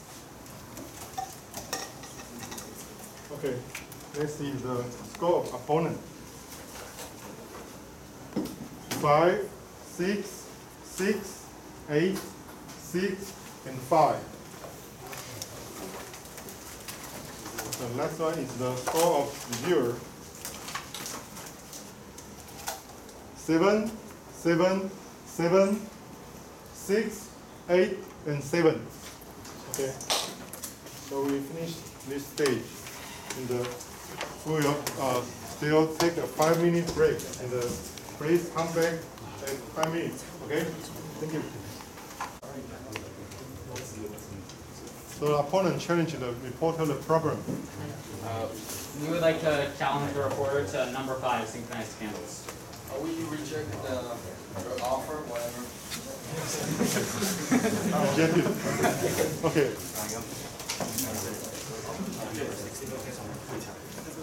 We would like to challenge you to number 16 ultrasonic phone. We reject it. We reject it, sorry.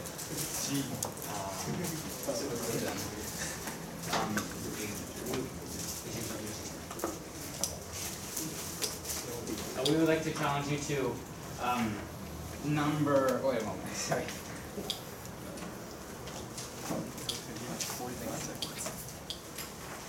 We would like to challenge you to number 2, circling magnets. Accepted. Challenge accepted. Okay.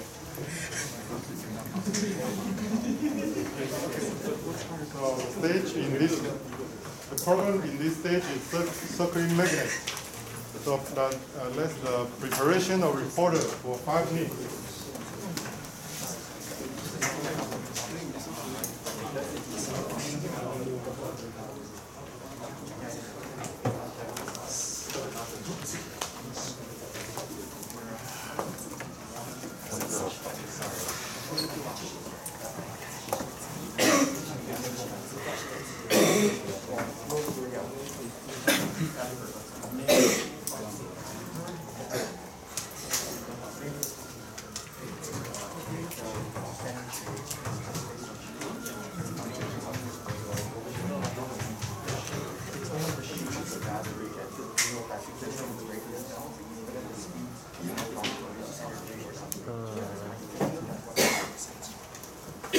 Opponent.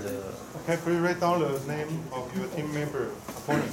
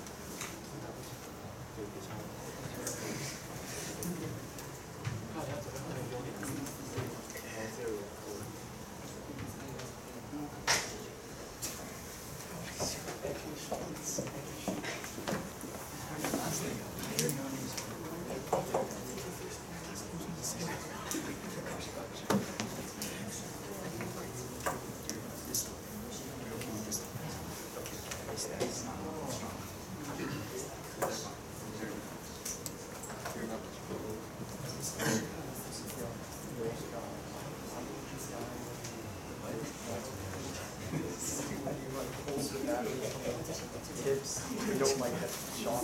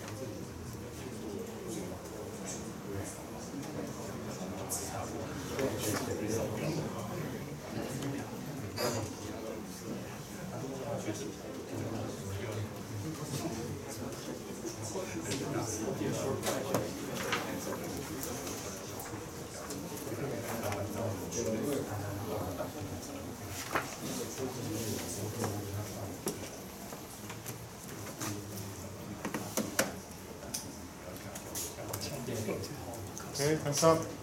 Presentation of reporter for 12 minutes. Okay, so afternoon guys. I'm from Team Nerd Edition, and today I have for you the number 2 problem of TYPT circling magnets. So this is our outline. So first of all, we're going to talk about our problem. Then we can take a look at our very clear and precise observation video. And third, we have some parameters for discussion. And then we can proceed into the theory part, and then the experiment part, where we try to prove our theory, and then we can get our conclusions. So this is our problem statement. Bottom magnets with different diameters are attached to each end of a cylindrical battery.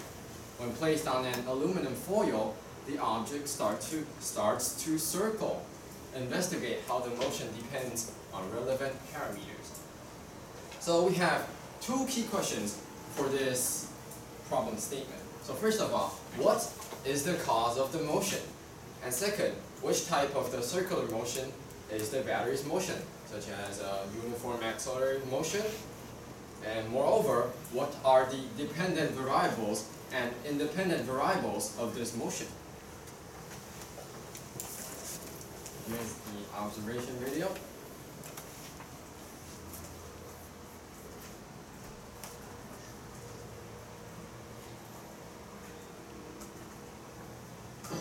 As you can see, the battery is moving in a circular motion.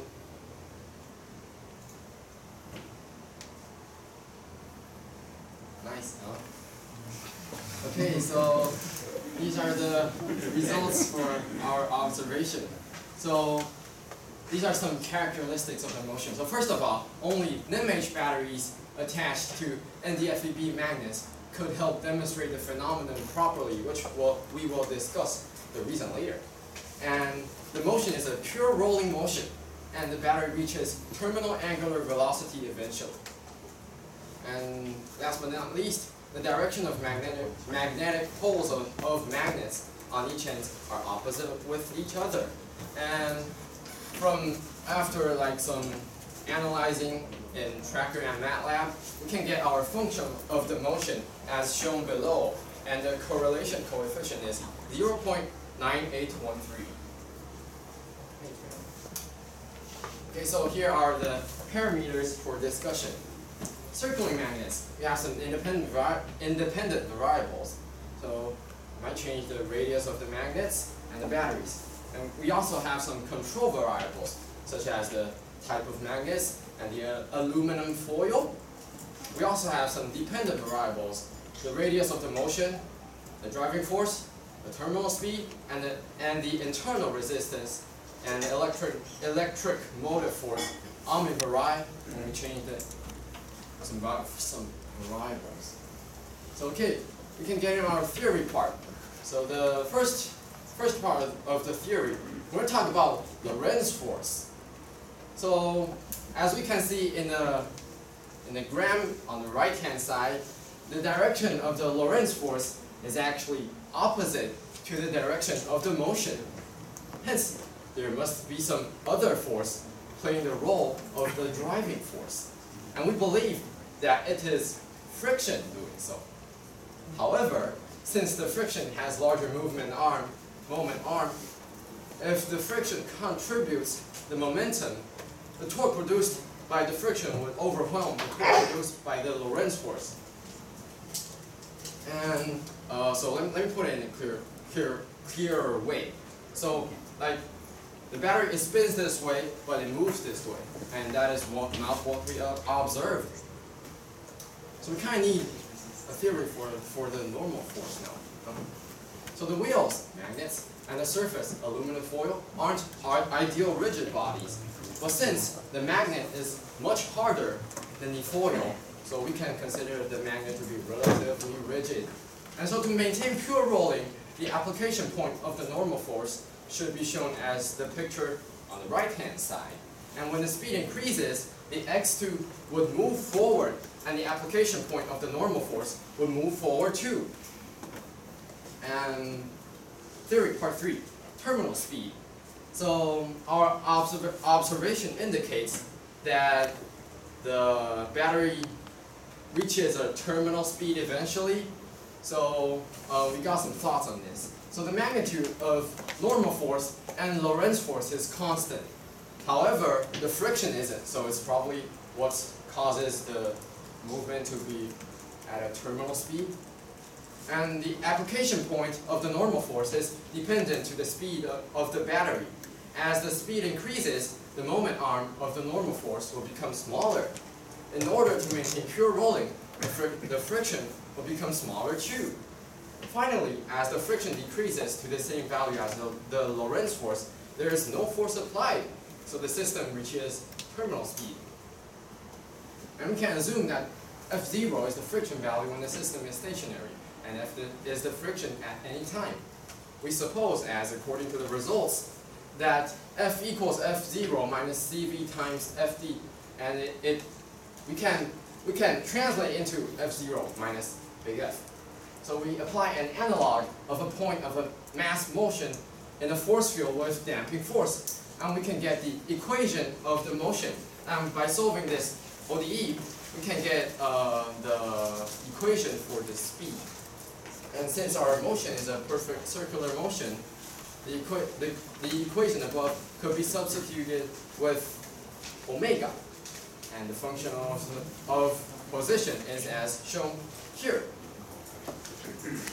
So here are our theoretic conclusions and predictions. So any battery could provide electromotive force. Therefore, although the system couldn't accelerate itself in some cases, if we substitute the NIMH battery with other kinds of batteries, the deceleration of the battery should be smaller, and the system should reach a terminal speed in the end.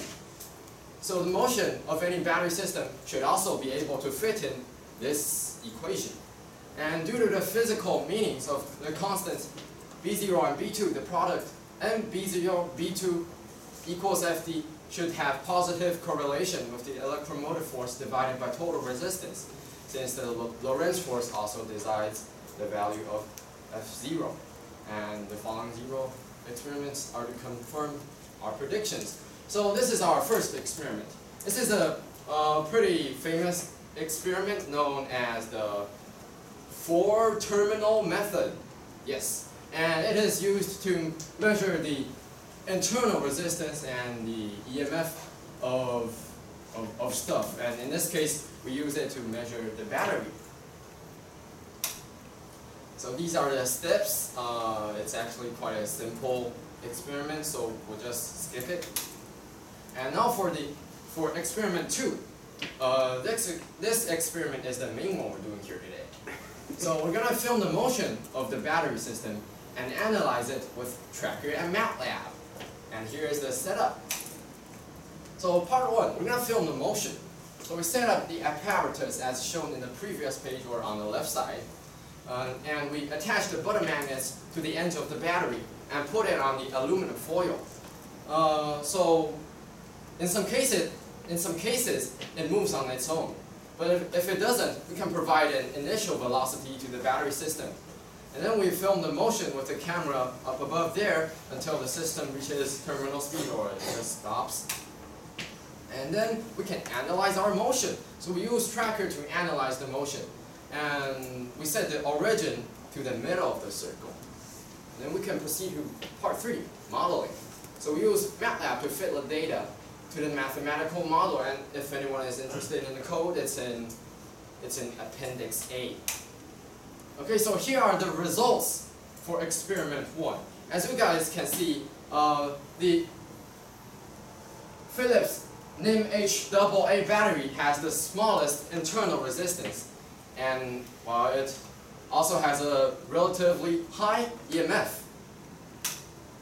And experiment 2 results. So we can try and squeeze out our force applied on the battery in this part of the result, and we can get that the NIMH AA battery also has the highest value. And now we can get in our conclusion, prediction confirmation 1.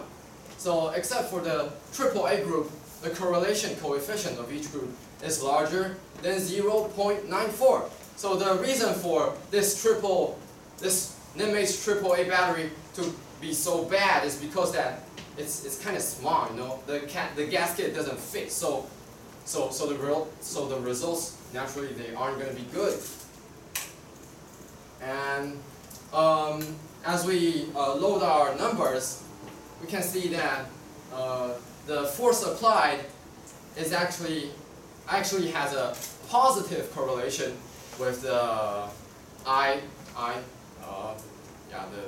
okay, you guys know what I is. It's in positive correlation with I. And so for the final conclusion.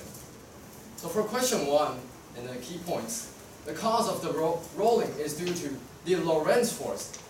But the momentum is actually provided by friction. And the driving force has positive correlation with the current. Oh yeah, it's called the electric current. And the direction of the magnetic field decides the direction of the motion, which is opposite with the direction of the Lorentz force, since the momentum is actually not caused by the Lorentz force. Okay. And so for question 2, the motion of the battery is a pure rolling, but with rolling resistance. The motion could be successfully described by the mathematical as shown below. Moreover, we also interpreted the physical meaning of the constants like B0, B1, and B2. And if you want more details, you can go back to the theory section. And that is all I have for you today. Thanks for listening.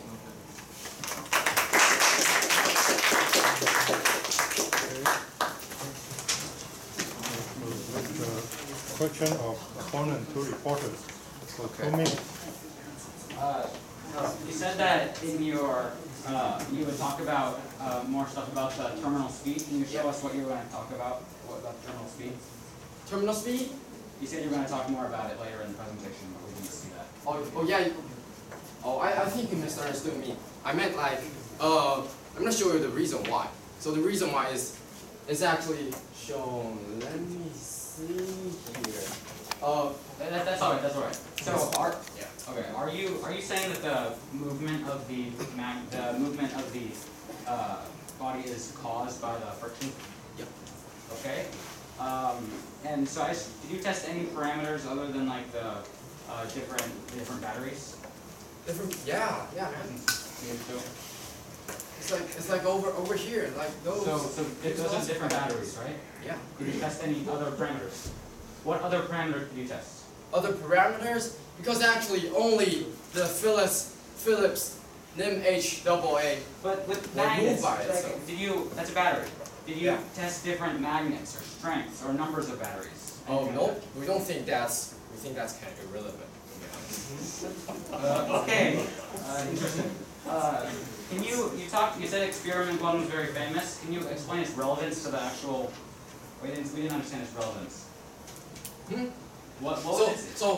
So in order to calculate and analyze experiment 2, we actually have to do experiment 1 first to get our numbers needed, such as the internal resistance and the electromotive force. So experiment 1 was just measuring those values. Yeah.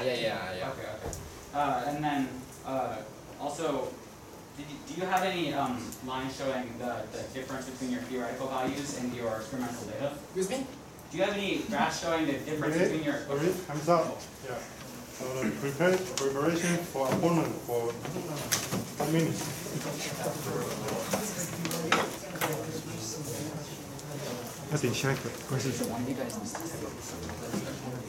For 3 minutes.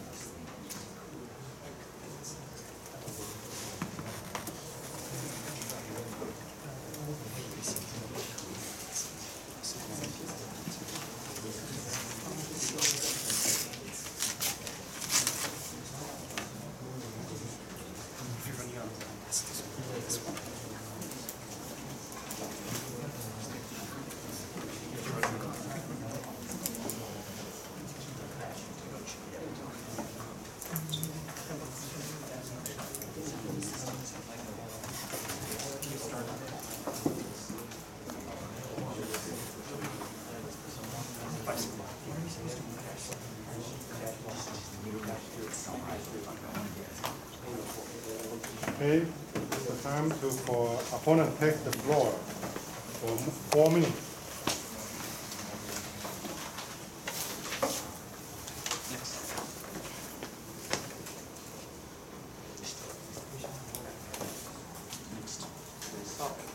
So once again, the problem statement was splitting magnets with different diameters are attached to each end of a cylindrical battery. When placed on an aluminum foil, a sheet of aluminum foil, the object starts to circle. Investigate how the motion depends on relevant parameters. So our ideal method of analysis for this was to first explain why the circling phenomenon occurs and explain its underlying principles. Second, we think that we need to model and observe the circling behavior and understand how it changes based on different conditions and parameters. We personally believe that testing all these different conditions and parameters is relevant because they do have their own effects on the different dependent variables like the radius. So the pros of the report were the good phenomenon observation video. We thought it was nice, like they said. And the cons were that they did not test very many parameters that we thought were quite relevant to the phenomenon. And their argument about friction didn't really make sense. Friction will oppose motion, but the force of friction won't cause the object to move on its own. And so the overall theory we thought was illogical, and it didn't really relate to how the actual battery, when connected to the aluminum with the magnets, actually creates a current which causes a force because of the magnetic field. And so we thought that was the ideal theory. So we thought that the theory could have been much better. Also, they lacked units, and they didn't really show how they derived the Lorentz force stuff. That was still confusing. And also, the slide organization was somewhat illogical. They talked about how they would go back to talking about the terminal velocity when they didn't really explain that. Next, please. So yeah, so we think the points that we want to discuss are the different parameters. If they didn't actually analyze those, we think that it would be good if we at least asked them and tried to see what they thought would be the effect. And we talk about the theory based on friction causing the motion alone. Doesn't really make sense, but we do think that friction, the rolling friction, is integral to the theory, so we do think that that's still important, and so I want to talk about that.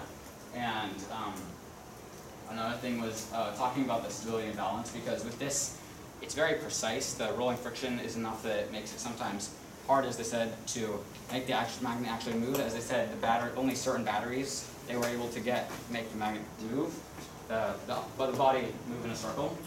So the effect of the grooves in the aluminum foil, as we saw there, it seemed as though between trials they didn't clear the foil. They instead kind of left the grooves in, which could affect how the body moves. And we wanted to discuss terminal speed a little bit more because we thought that was unclear. And for the theory, we wanted to just talk about the derivation for the electromotive force and how that works, and also the definitions of the variables.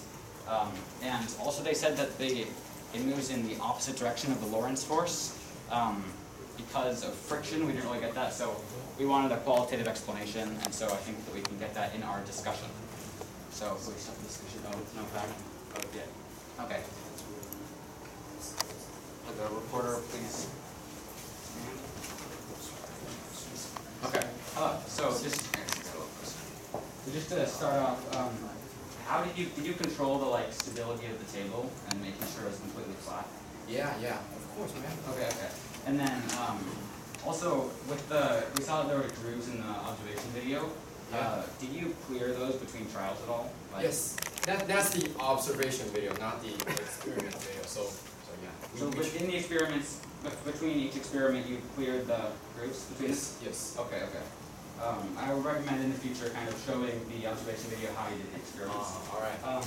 And then also for the rolling experiment, I just want to clarify. You said that essentially there's a Lorentz force, and the rolling friction, causes it to move in the opposite direction. That was what your theory was?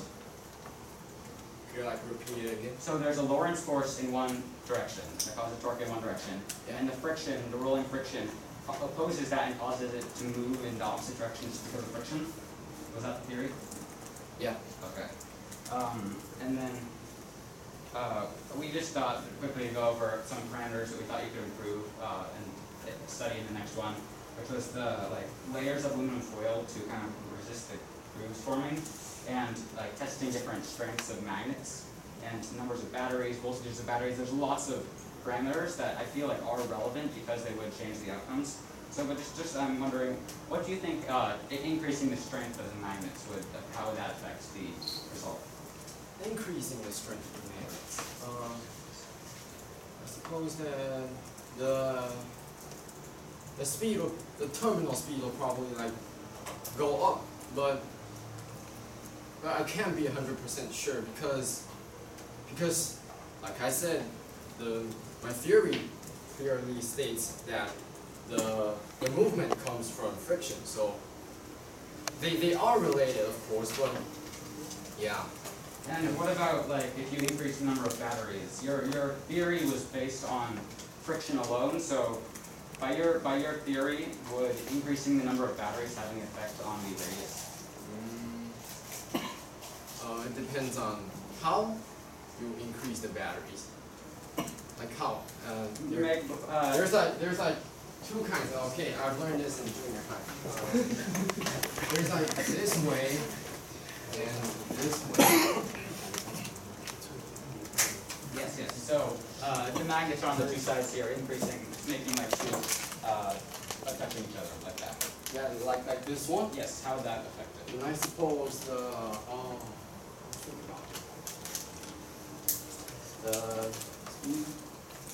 yeah, I think it would go up. The terminal velocity. Yeah. And the rotational acceleration. The acceleration of the rotational acceleration of the body, will it increase? Will it increase? Yes. Okay. And then, so I just wanted to, you thought the Lorentz force and the friction force caused the body to move, but friction can't actually cause if this, say, just imagine the box. The Lorentz force, say, wants it to go in this direction, L, then the friction force in another direction can't exceed the Lorentz force. It can't. Yeah. So then, how is it moving? Okay, so here's something else I've also learned in junior high. So, like when you walk, it actually works by friction, and when you ride a bike, it also works by friction. So the case here is not like this. You know, we're not talking about like just pushing something. No. That's not the case here. That is the case. The Lorentz force is causing it to be. It has a force in this direction, say. So you're saying the body is walking in junior high, and so I'm just confused about how that relates. Okay, so let me find. So you know, like when you're stepping forward, you're actually applying a force backwards, but the friction is actually pushing you. You know that? We've ever like heard of it before because of It's like not the different schools? Okay, I don't think that this relates to walking so much. There's a force on it. It's not an animal. And this I want to ask about another force that I think is important, and actually the reason for the motion. So we have a magnet here, two magnets. In between them is a battery. Looks kind of like a, wait, put it like, there, and then it's on a sheet of foil, right? So there's a current here, battery. There's a current, say, in this direction. I shouldn't be drawing in the same color, but there's a current that goes here, down here. It goes in this arc, and then also there's, in the way you showed it, I believe. Sorry about that. This is the south end. This is the north end. This is the north end. This is the south end. So with that experimental setup, there should be a magnetic field in this direction from the north to south pole. That's how magnetic fields go. And so basically, at this right here, there's because of, if we just use the right-hand rule, there's a force in this direction, magnetic field in this direction, and then there's a current downwards. So therefore, there's going to be a force outwards, and so it's going to push the magnet towards the viewer. This is towards the viewer, and then here the current is upwards, and the magnetic field, because it's north to south the other direction, is going to be this way. So there's going to be also a force in this direction towards the viewer, which is going to cause it to come forward. So do you think that magnetic force, like, do you think that's not related and it's smaller than the I think force? that this is a very, very excellent idea. However, according to like this regulations here, I'm gonna translate it real quick. And when the opponent is having a combo with me, and you shouldn't like switch to your own view of the question. So No, I'm not switching to my own view. I'm just asking if this force is obviously part of the problem. yeah, It's it magnetic force. is part of the So, but are you saying it's insignificant relative to the Lorentz force? Because you Nope. think- Nope. So it's it not in your actually theory at all. matters, but Where is it in your theory then? it's not in my theory because that's not the way I look at it. So basically there's magnetic force in this direction, which will cause it to, because this is smaller, it'll rotate, it'll end up going in an arc, in a full circle. But you think that basically, because of the Lorentz force this way, there's going to actually be a friction in the other direction. So you think that this force, you think that the Lorentz force and friction force completely overpower this magnetic force? Is that what you're saying? Does this thing really work? Yeah. If there's magnetic force in this direction towards the viewer, then it's going to come and rotate in this way because say this magnet is smaller. Wait, a moment. It's like, let me just structure my thoughts real quick.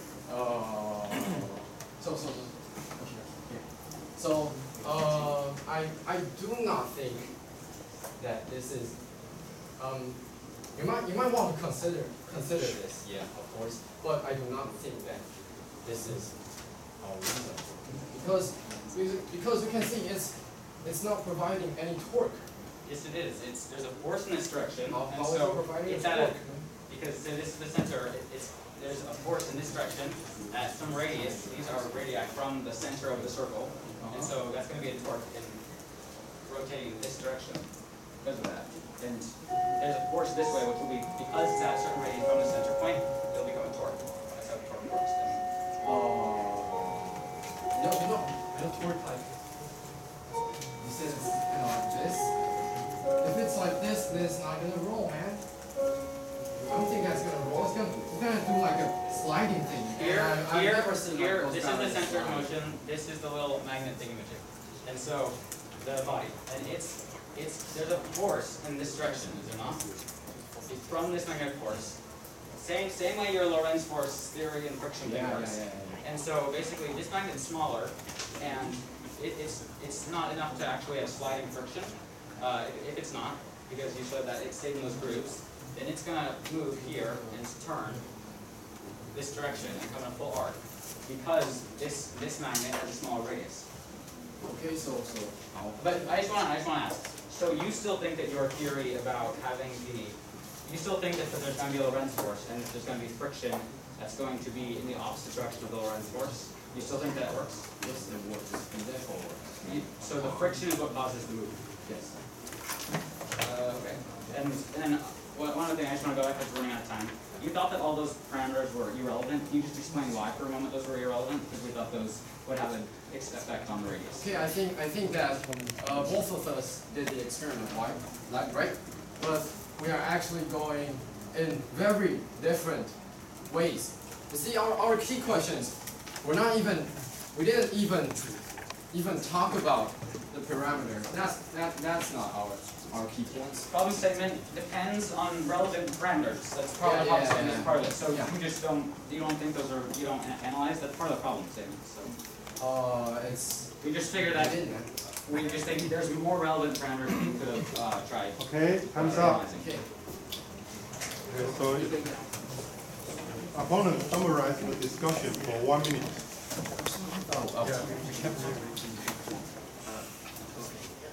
So the opponent talked about the Lorentz force, but continued to remain unclear about how the friction somehow causes the motion, because friction alone can't cause the motion in the opposite direction.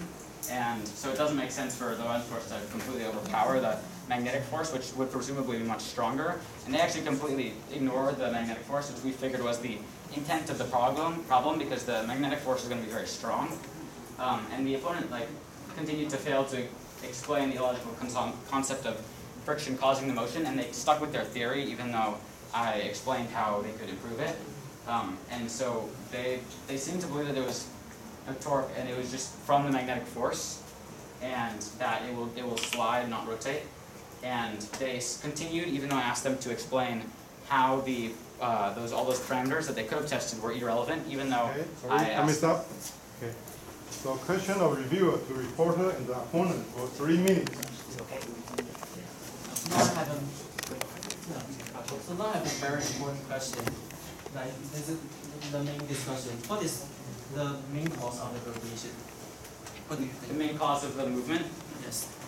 We believe that it's going to be the magnetic force, because the magnetic force is going to be very strong compared to their argument that the that the friction was somehow going to cause it. That doesn't really make sense. We think it's the magnetic force. Yes, but what about the circular motion? What causes the circular motion? Because one of the magnets has a smaller radius, it's not going to go in one direction. And It's gonna- what do you think? So I think I've stated it pretty clearly. You think it is friction, right? Yep. Okay. Thank you. And now for the second question, did you find the threshold of the volts that the magnet will not start to rotate? That your device will not start to rotate, and you give the force and make it rotate. Did you find the electromotive force of the battery? Like how low does it go before it doesn't move by its own? Yes. What is the voltage? That is actually very hard to measure since we only have so much types of batteries. So no, that's not what we You can just discussing. use a multimeter to measure. You can just use a what? Use a multimeter to measure the voltage. And can I add to this a Yes, little you bit? can add to this. So when they put the battery in this setup, it's going to be a short circuit. So the battery is going to run through energy very fast, and so the voltage will quickly decrease. So just using this experimental setup, you can test the voltage at different times, and then see if it starts to not move at all, and then test the voltage at that time. So that will be the threshold. Yes, and this will lead to my third question is like, what will happen? What is the relationship of the volts and current and the resistance in the circuit? What do you think? Volt, current, and resistance? Yes. That's Ohm's law, V equals IR. Same here, B equals IR. Okay. And you have the equation like your equation of motion, but in the introduction you said that Lorentz force will start the motion, right? Yeah. It's the original cause of the motion. And why didn't you calculate the Lorentz force? Calculate the Lorentz force? Oh no, we're looking at a total energy, total force perspective instead of what does this cost? What does this cost? We're just like adding it all up together and doing it. And you think that the Lorentz force is the main cause? I don't think the Lorentz Okay, force is the main cause. time is It's up. magnetic force. So it's a preparation of reviewer for 2 minutes.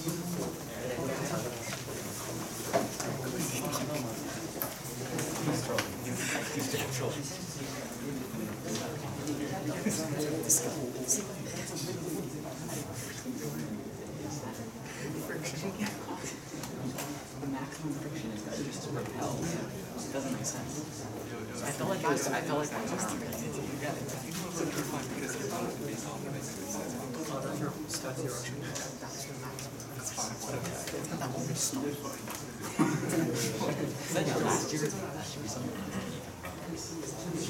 that yours? No, it's this yours. Is that yours? That's yours. Theirs.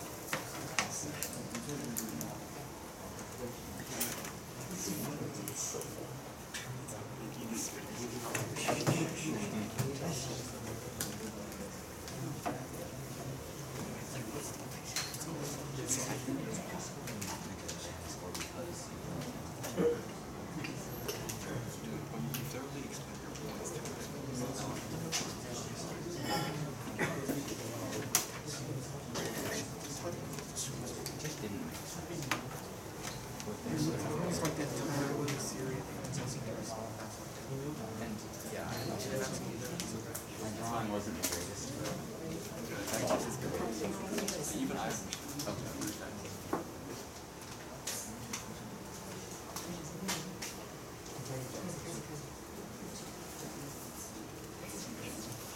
Okay, hands up. So I'm the okay.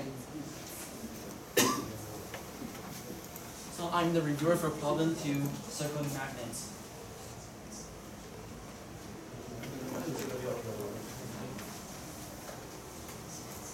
So problem statement has been set by the reporter and the opponent.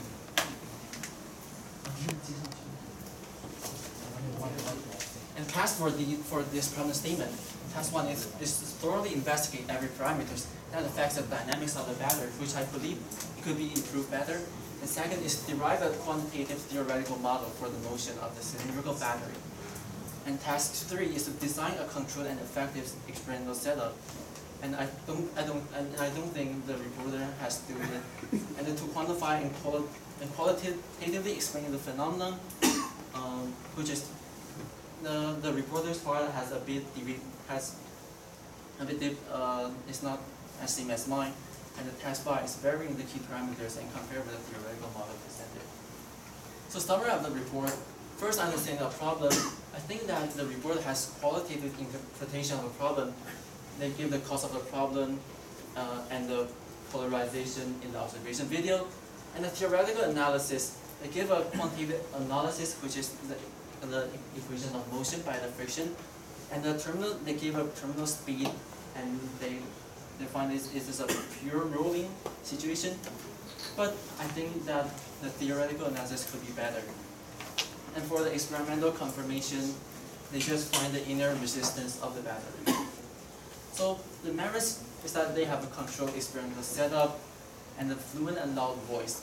But they didn't answer problem statement, which is investigate the circular motion of the device.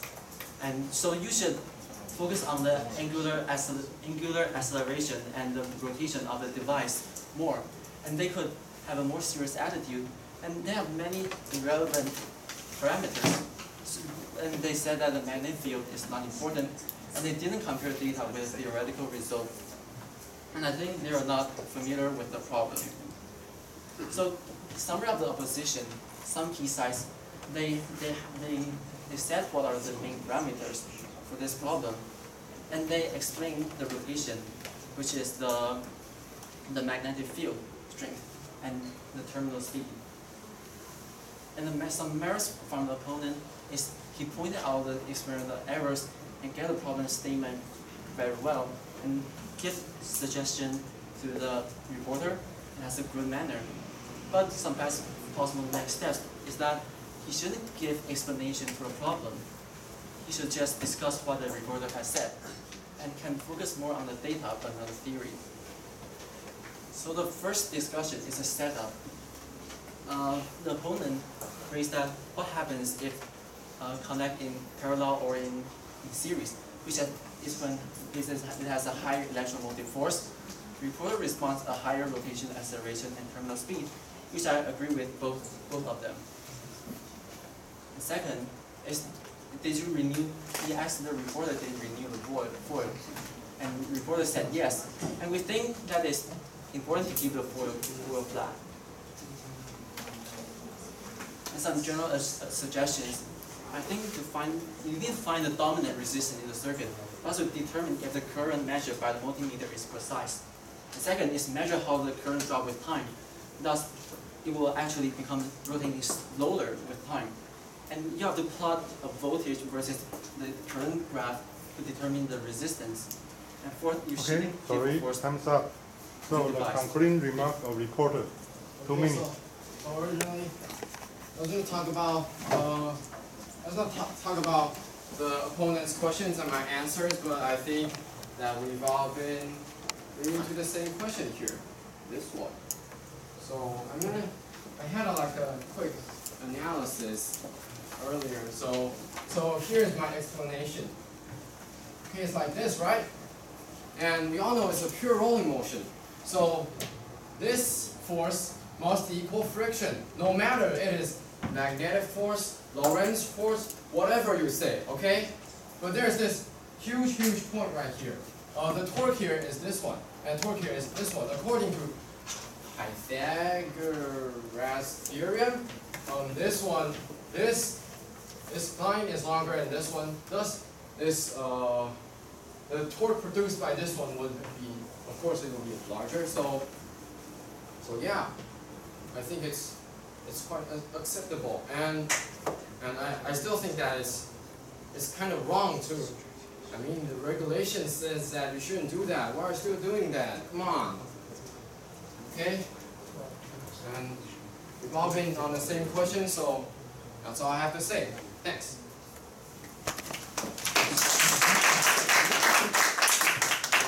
Okay, so that's the question or jury. Is there any question?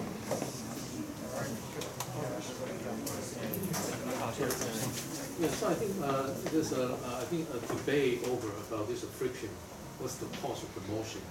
Yes, I'm curious. Maybe all of you can answer this question. Have you tried to calculate the sign of the Lorentz force or any electromotive force? So, for example, how sure that the motion direction is opposite to the Lorentz force, for example? Did you try to look at this sign issue?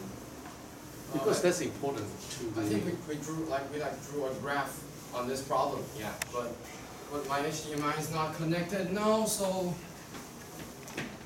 I'll just show it here instead. Or here.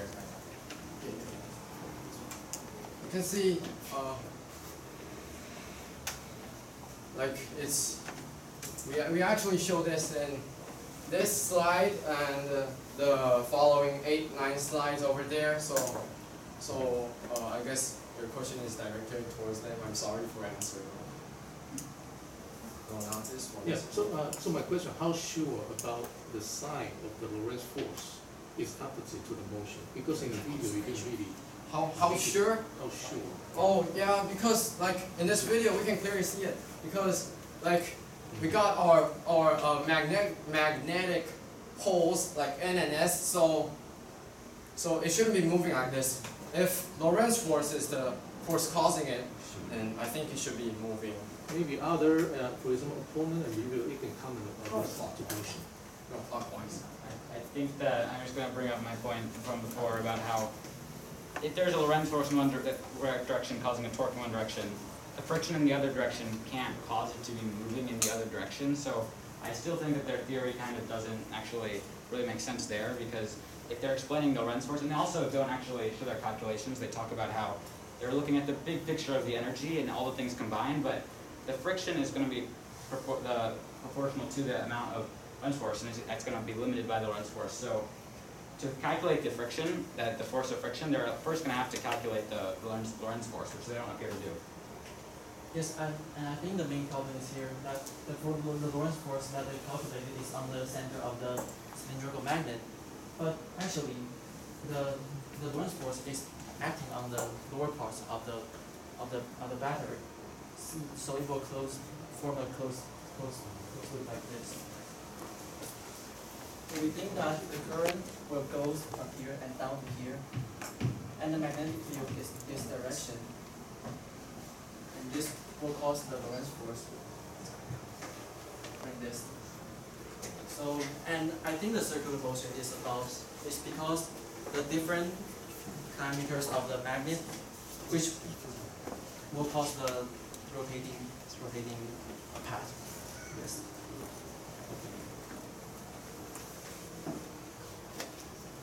So simply put, you have two magnets. So you can basically pull this magnet in four different combinations. So can you just quickly say for these 4 different combinations, what the motion will be? Okay, so basically, I showed here how when they're in this combination, it's going to cause a force in this direction, outwards in this field. And so that's when they're both in the same direction, and that it allows them to slide in a circle, or not slide, to actually roll in a circle. Yeah. But the problem is that if you switch them, and if they're if there's one outwards, one is north, and one outwards, one is south, they're going to be going in opposite directions, and it means that they would have to, this thing would just have to be spinning in a circle, which would probably mean that it would have to take into account the sliding friction, which would be much higher, and so that's why when it probably actually won't even start to spin at all. So basically, the outwards ones have to be the same for it to roll in the big circle. Yes, I agree with him, but I have a small difference. I think that the Lorentz force is acting on the device. If the magnet is such very hard to the battery, this becomes a whole system. So Lorentz force, because the polarization is different, so the Lorentz force acting on both sides of the device will cancel out, and this will not cause any movement. Yes.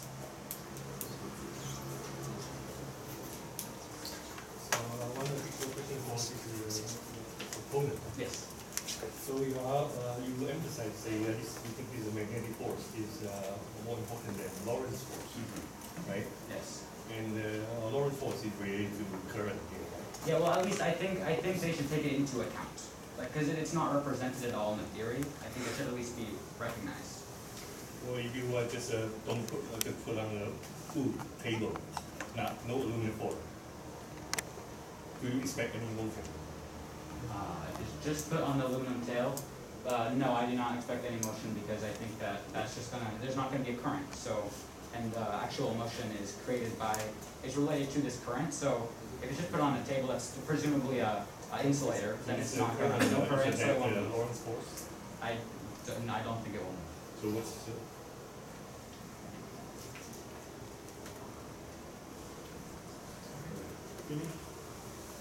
Okay, so let's finish this stage of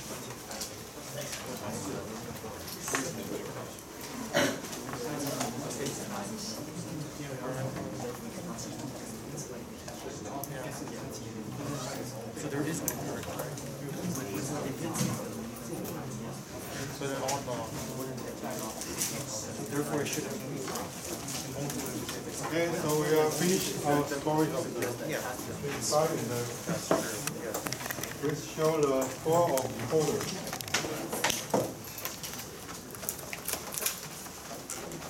The score of the recorder is 5, 6, 6, 6, 5, and 5. Next is the score of opponent. The score is 5, 7, 8, 8, 8, and 8. Last one is the score of reviewer. The score is 7, 7, 8, 7, 6, and 7. Okay, so we finish our physics class for today. And any comment for jury for system of